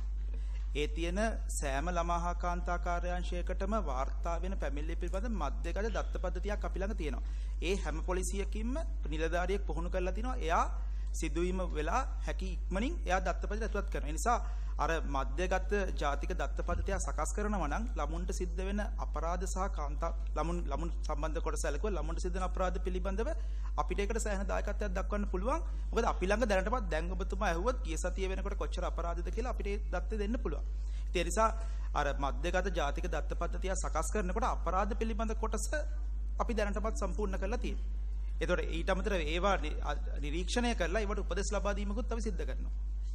හරි අවසාන වශයෙන් සෙවන සරණ සහ ඒකට තව එකක් එකතු කරන්න මම ඉල්ලීමක් කරනවා මේ ඒ තොරතුරු අපිටත් ෂෙයා කරන්න මම හිතන්නේ බල අපරාධ සම්බන්ධයෙන් පොලිස්පතිතුමාට යනවා මම හිතන්නේ දෛනිකව ඩීග්‍රාමයේ ඒක තමයි දැන් අපි කියන්නේ එක හැමතැනම තොරතුරු තියෙන දේ ඒක ඔබතුමාලා අර ජාතික කමිටුවේදී ඒවා සාකච්ඡා කරලා ගන්න තොරතුරු ගන්නවා වගේම හැබැයි තොරතුරු වලින් අනාවරණය වෙන කරුණු වල විසඳුම් හොයන්න ඕනේ. මේ සෙවන සරණ කැපකරු මොකක්ද ඒක තත්ත්වේ? එහෙම එකක් තියෙනවද දැන් ක්‍රියාත්මක වෙනවද නැද්ද? සභාපතිතුමා සියල්ලම පැය 48ක් ඇතුළත අපි බාර දෙනවා මේ තොරතුරු ලබා දෙනවා ළමාර්ෂණ අධිකාරියට. මැනුවලි. ඔව් ඒක යම් ප්‍රමාණයක් අපිට ලැබෙනවා තව පොලිස් ස්ථාන කීපයකින් අපිට ලැබෙන්නට තියෙනවා. හරි. ඒකත් අපි පොලිස්. ඔව් මේ සෙවන සරණ ක්‍රියාත්මක වෙනවද නැද්ද? සරණ දැන්ට ක්‍රියාත්මක වෙන්නේ නැහැ සභාපතිතුමනි. ඇයි හේතුව? හේතුව සෙවන සරණ කියන්නේ 1990 ගණන් වල ඉඳලා තිබුණු අනුග්‍රාහකයන්ගෙන් ලැබෙන ආධාර වලින් දරුවන්ට ශිෂ්‍යාධාර සපයන ආධාර ක්‍රමයක්. ඔව්. ඒක ඒ කාලේ ආධාර දීපු අනුග්‍රාහකයෝ දැන් ඒගොල්ලෝ ගොඩක් අය අඩු වෙලා අලුත් අය දැන් අපි දෙපාර්තමේන්තුවෙන් අලුතෙන් හඳුන්වලා දීලා තියෙන්නේ අත්වල කියලා ආධාර ක්‍රමයක්. ඒක කරන්නේ බාහිර අනුග්‍රාහකයන්ගෙන් තමයි ළමයින්ට ශිෂ්‍යාධාර දෙන්නේ. එතකොට දැන් අලුතෙන් එන අනුග්‍රාහකයෝ සහ දරුවෝ සියල්ලම අපි ඇතුළත් කරන්නේ. ඉතින් අනුග්‍රාහකයෝ එන්නේ නැහැ.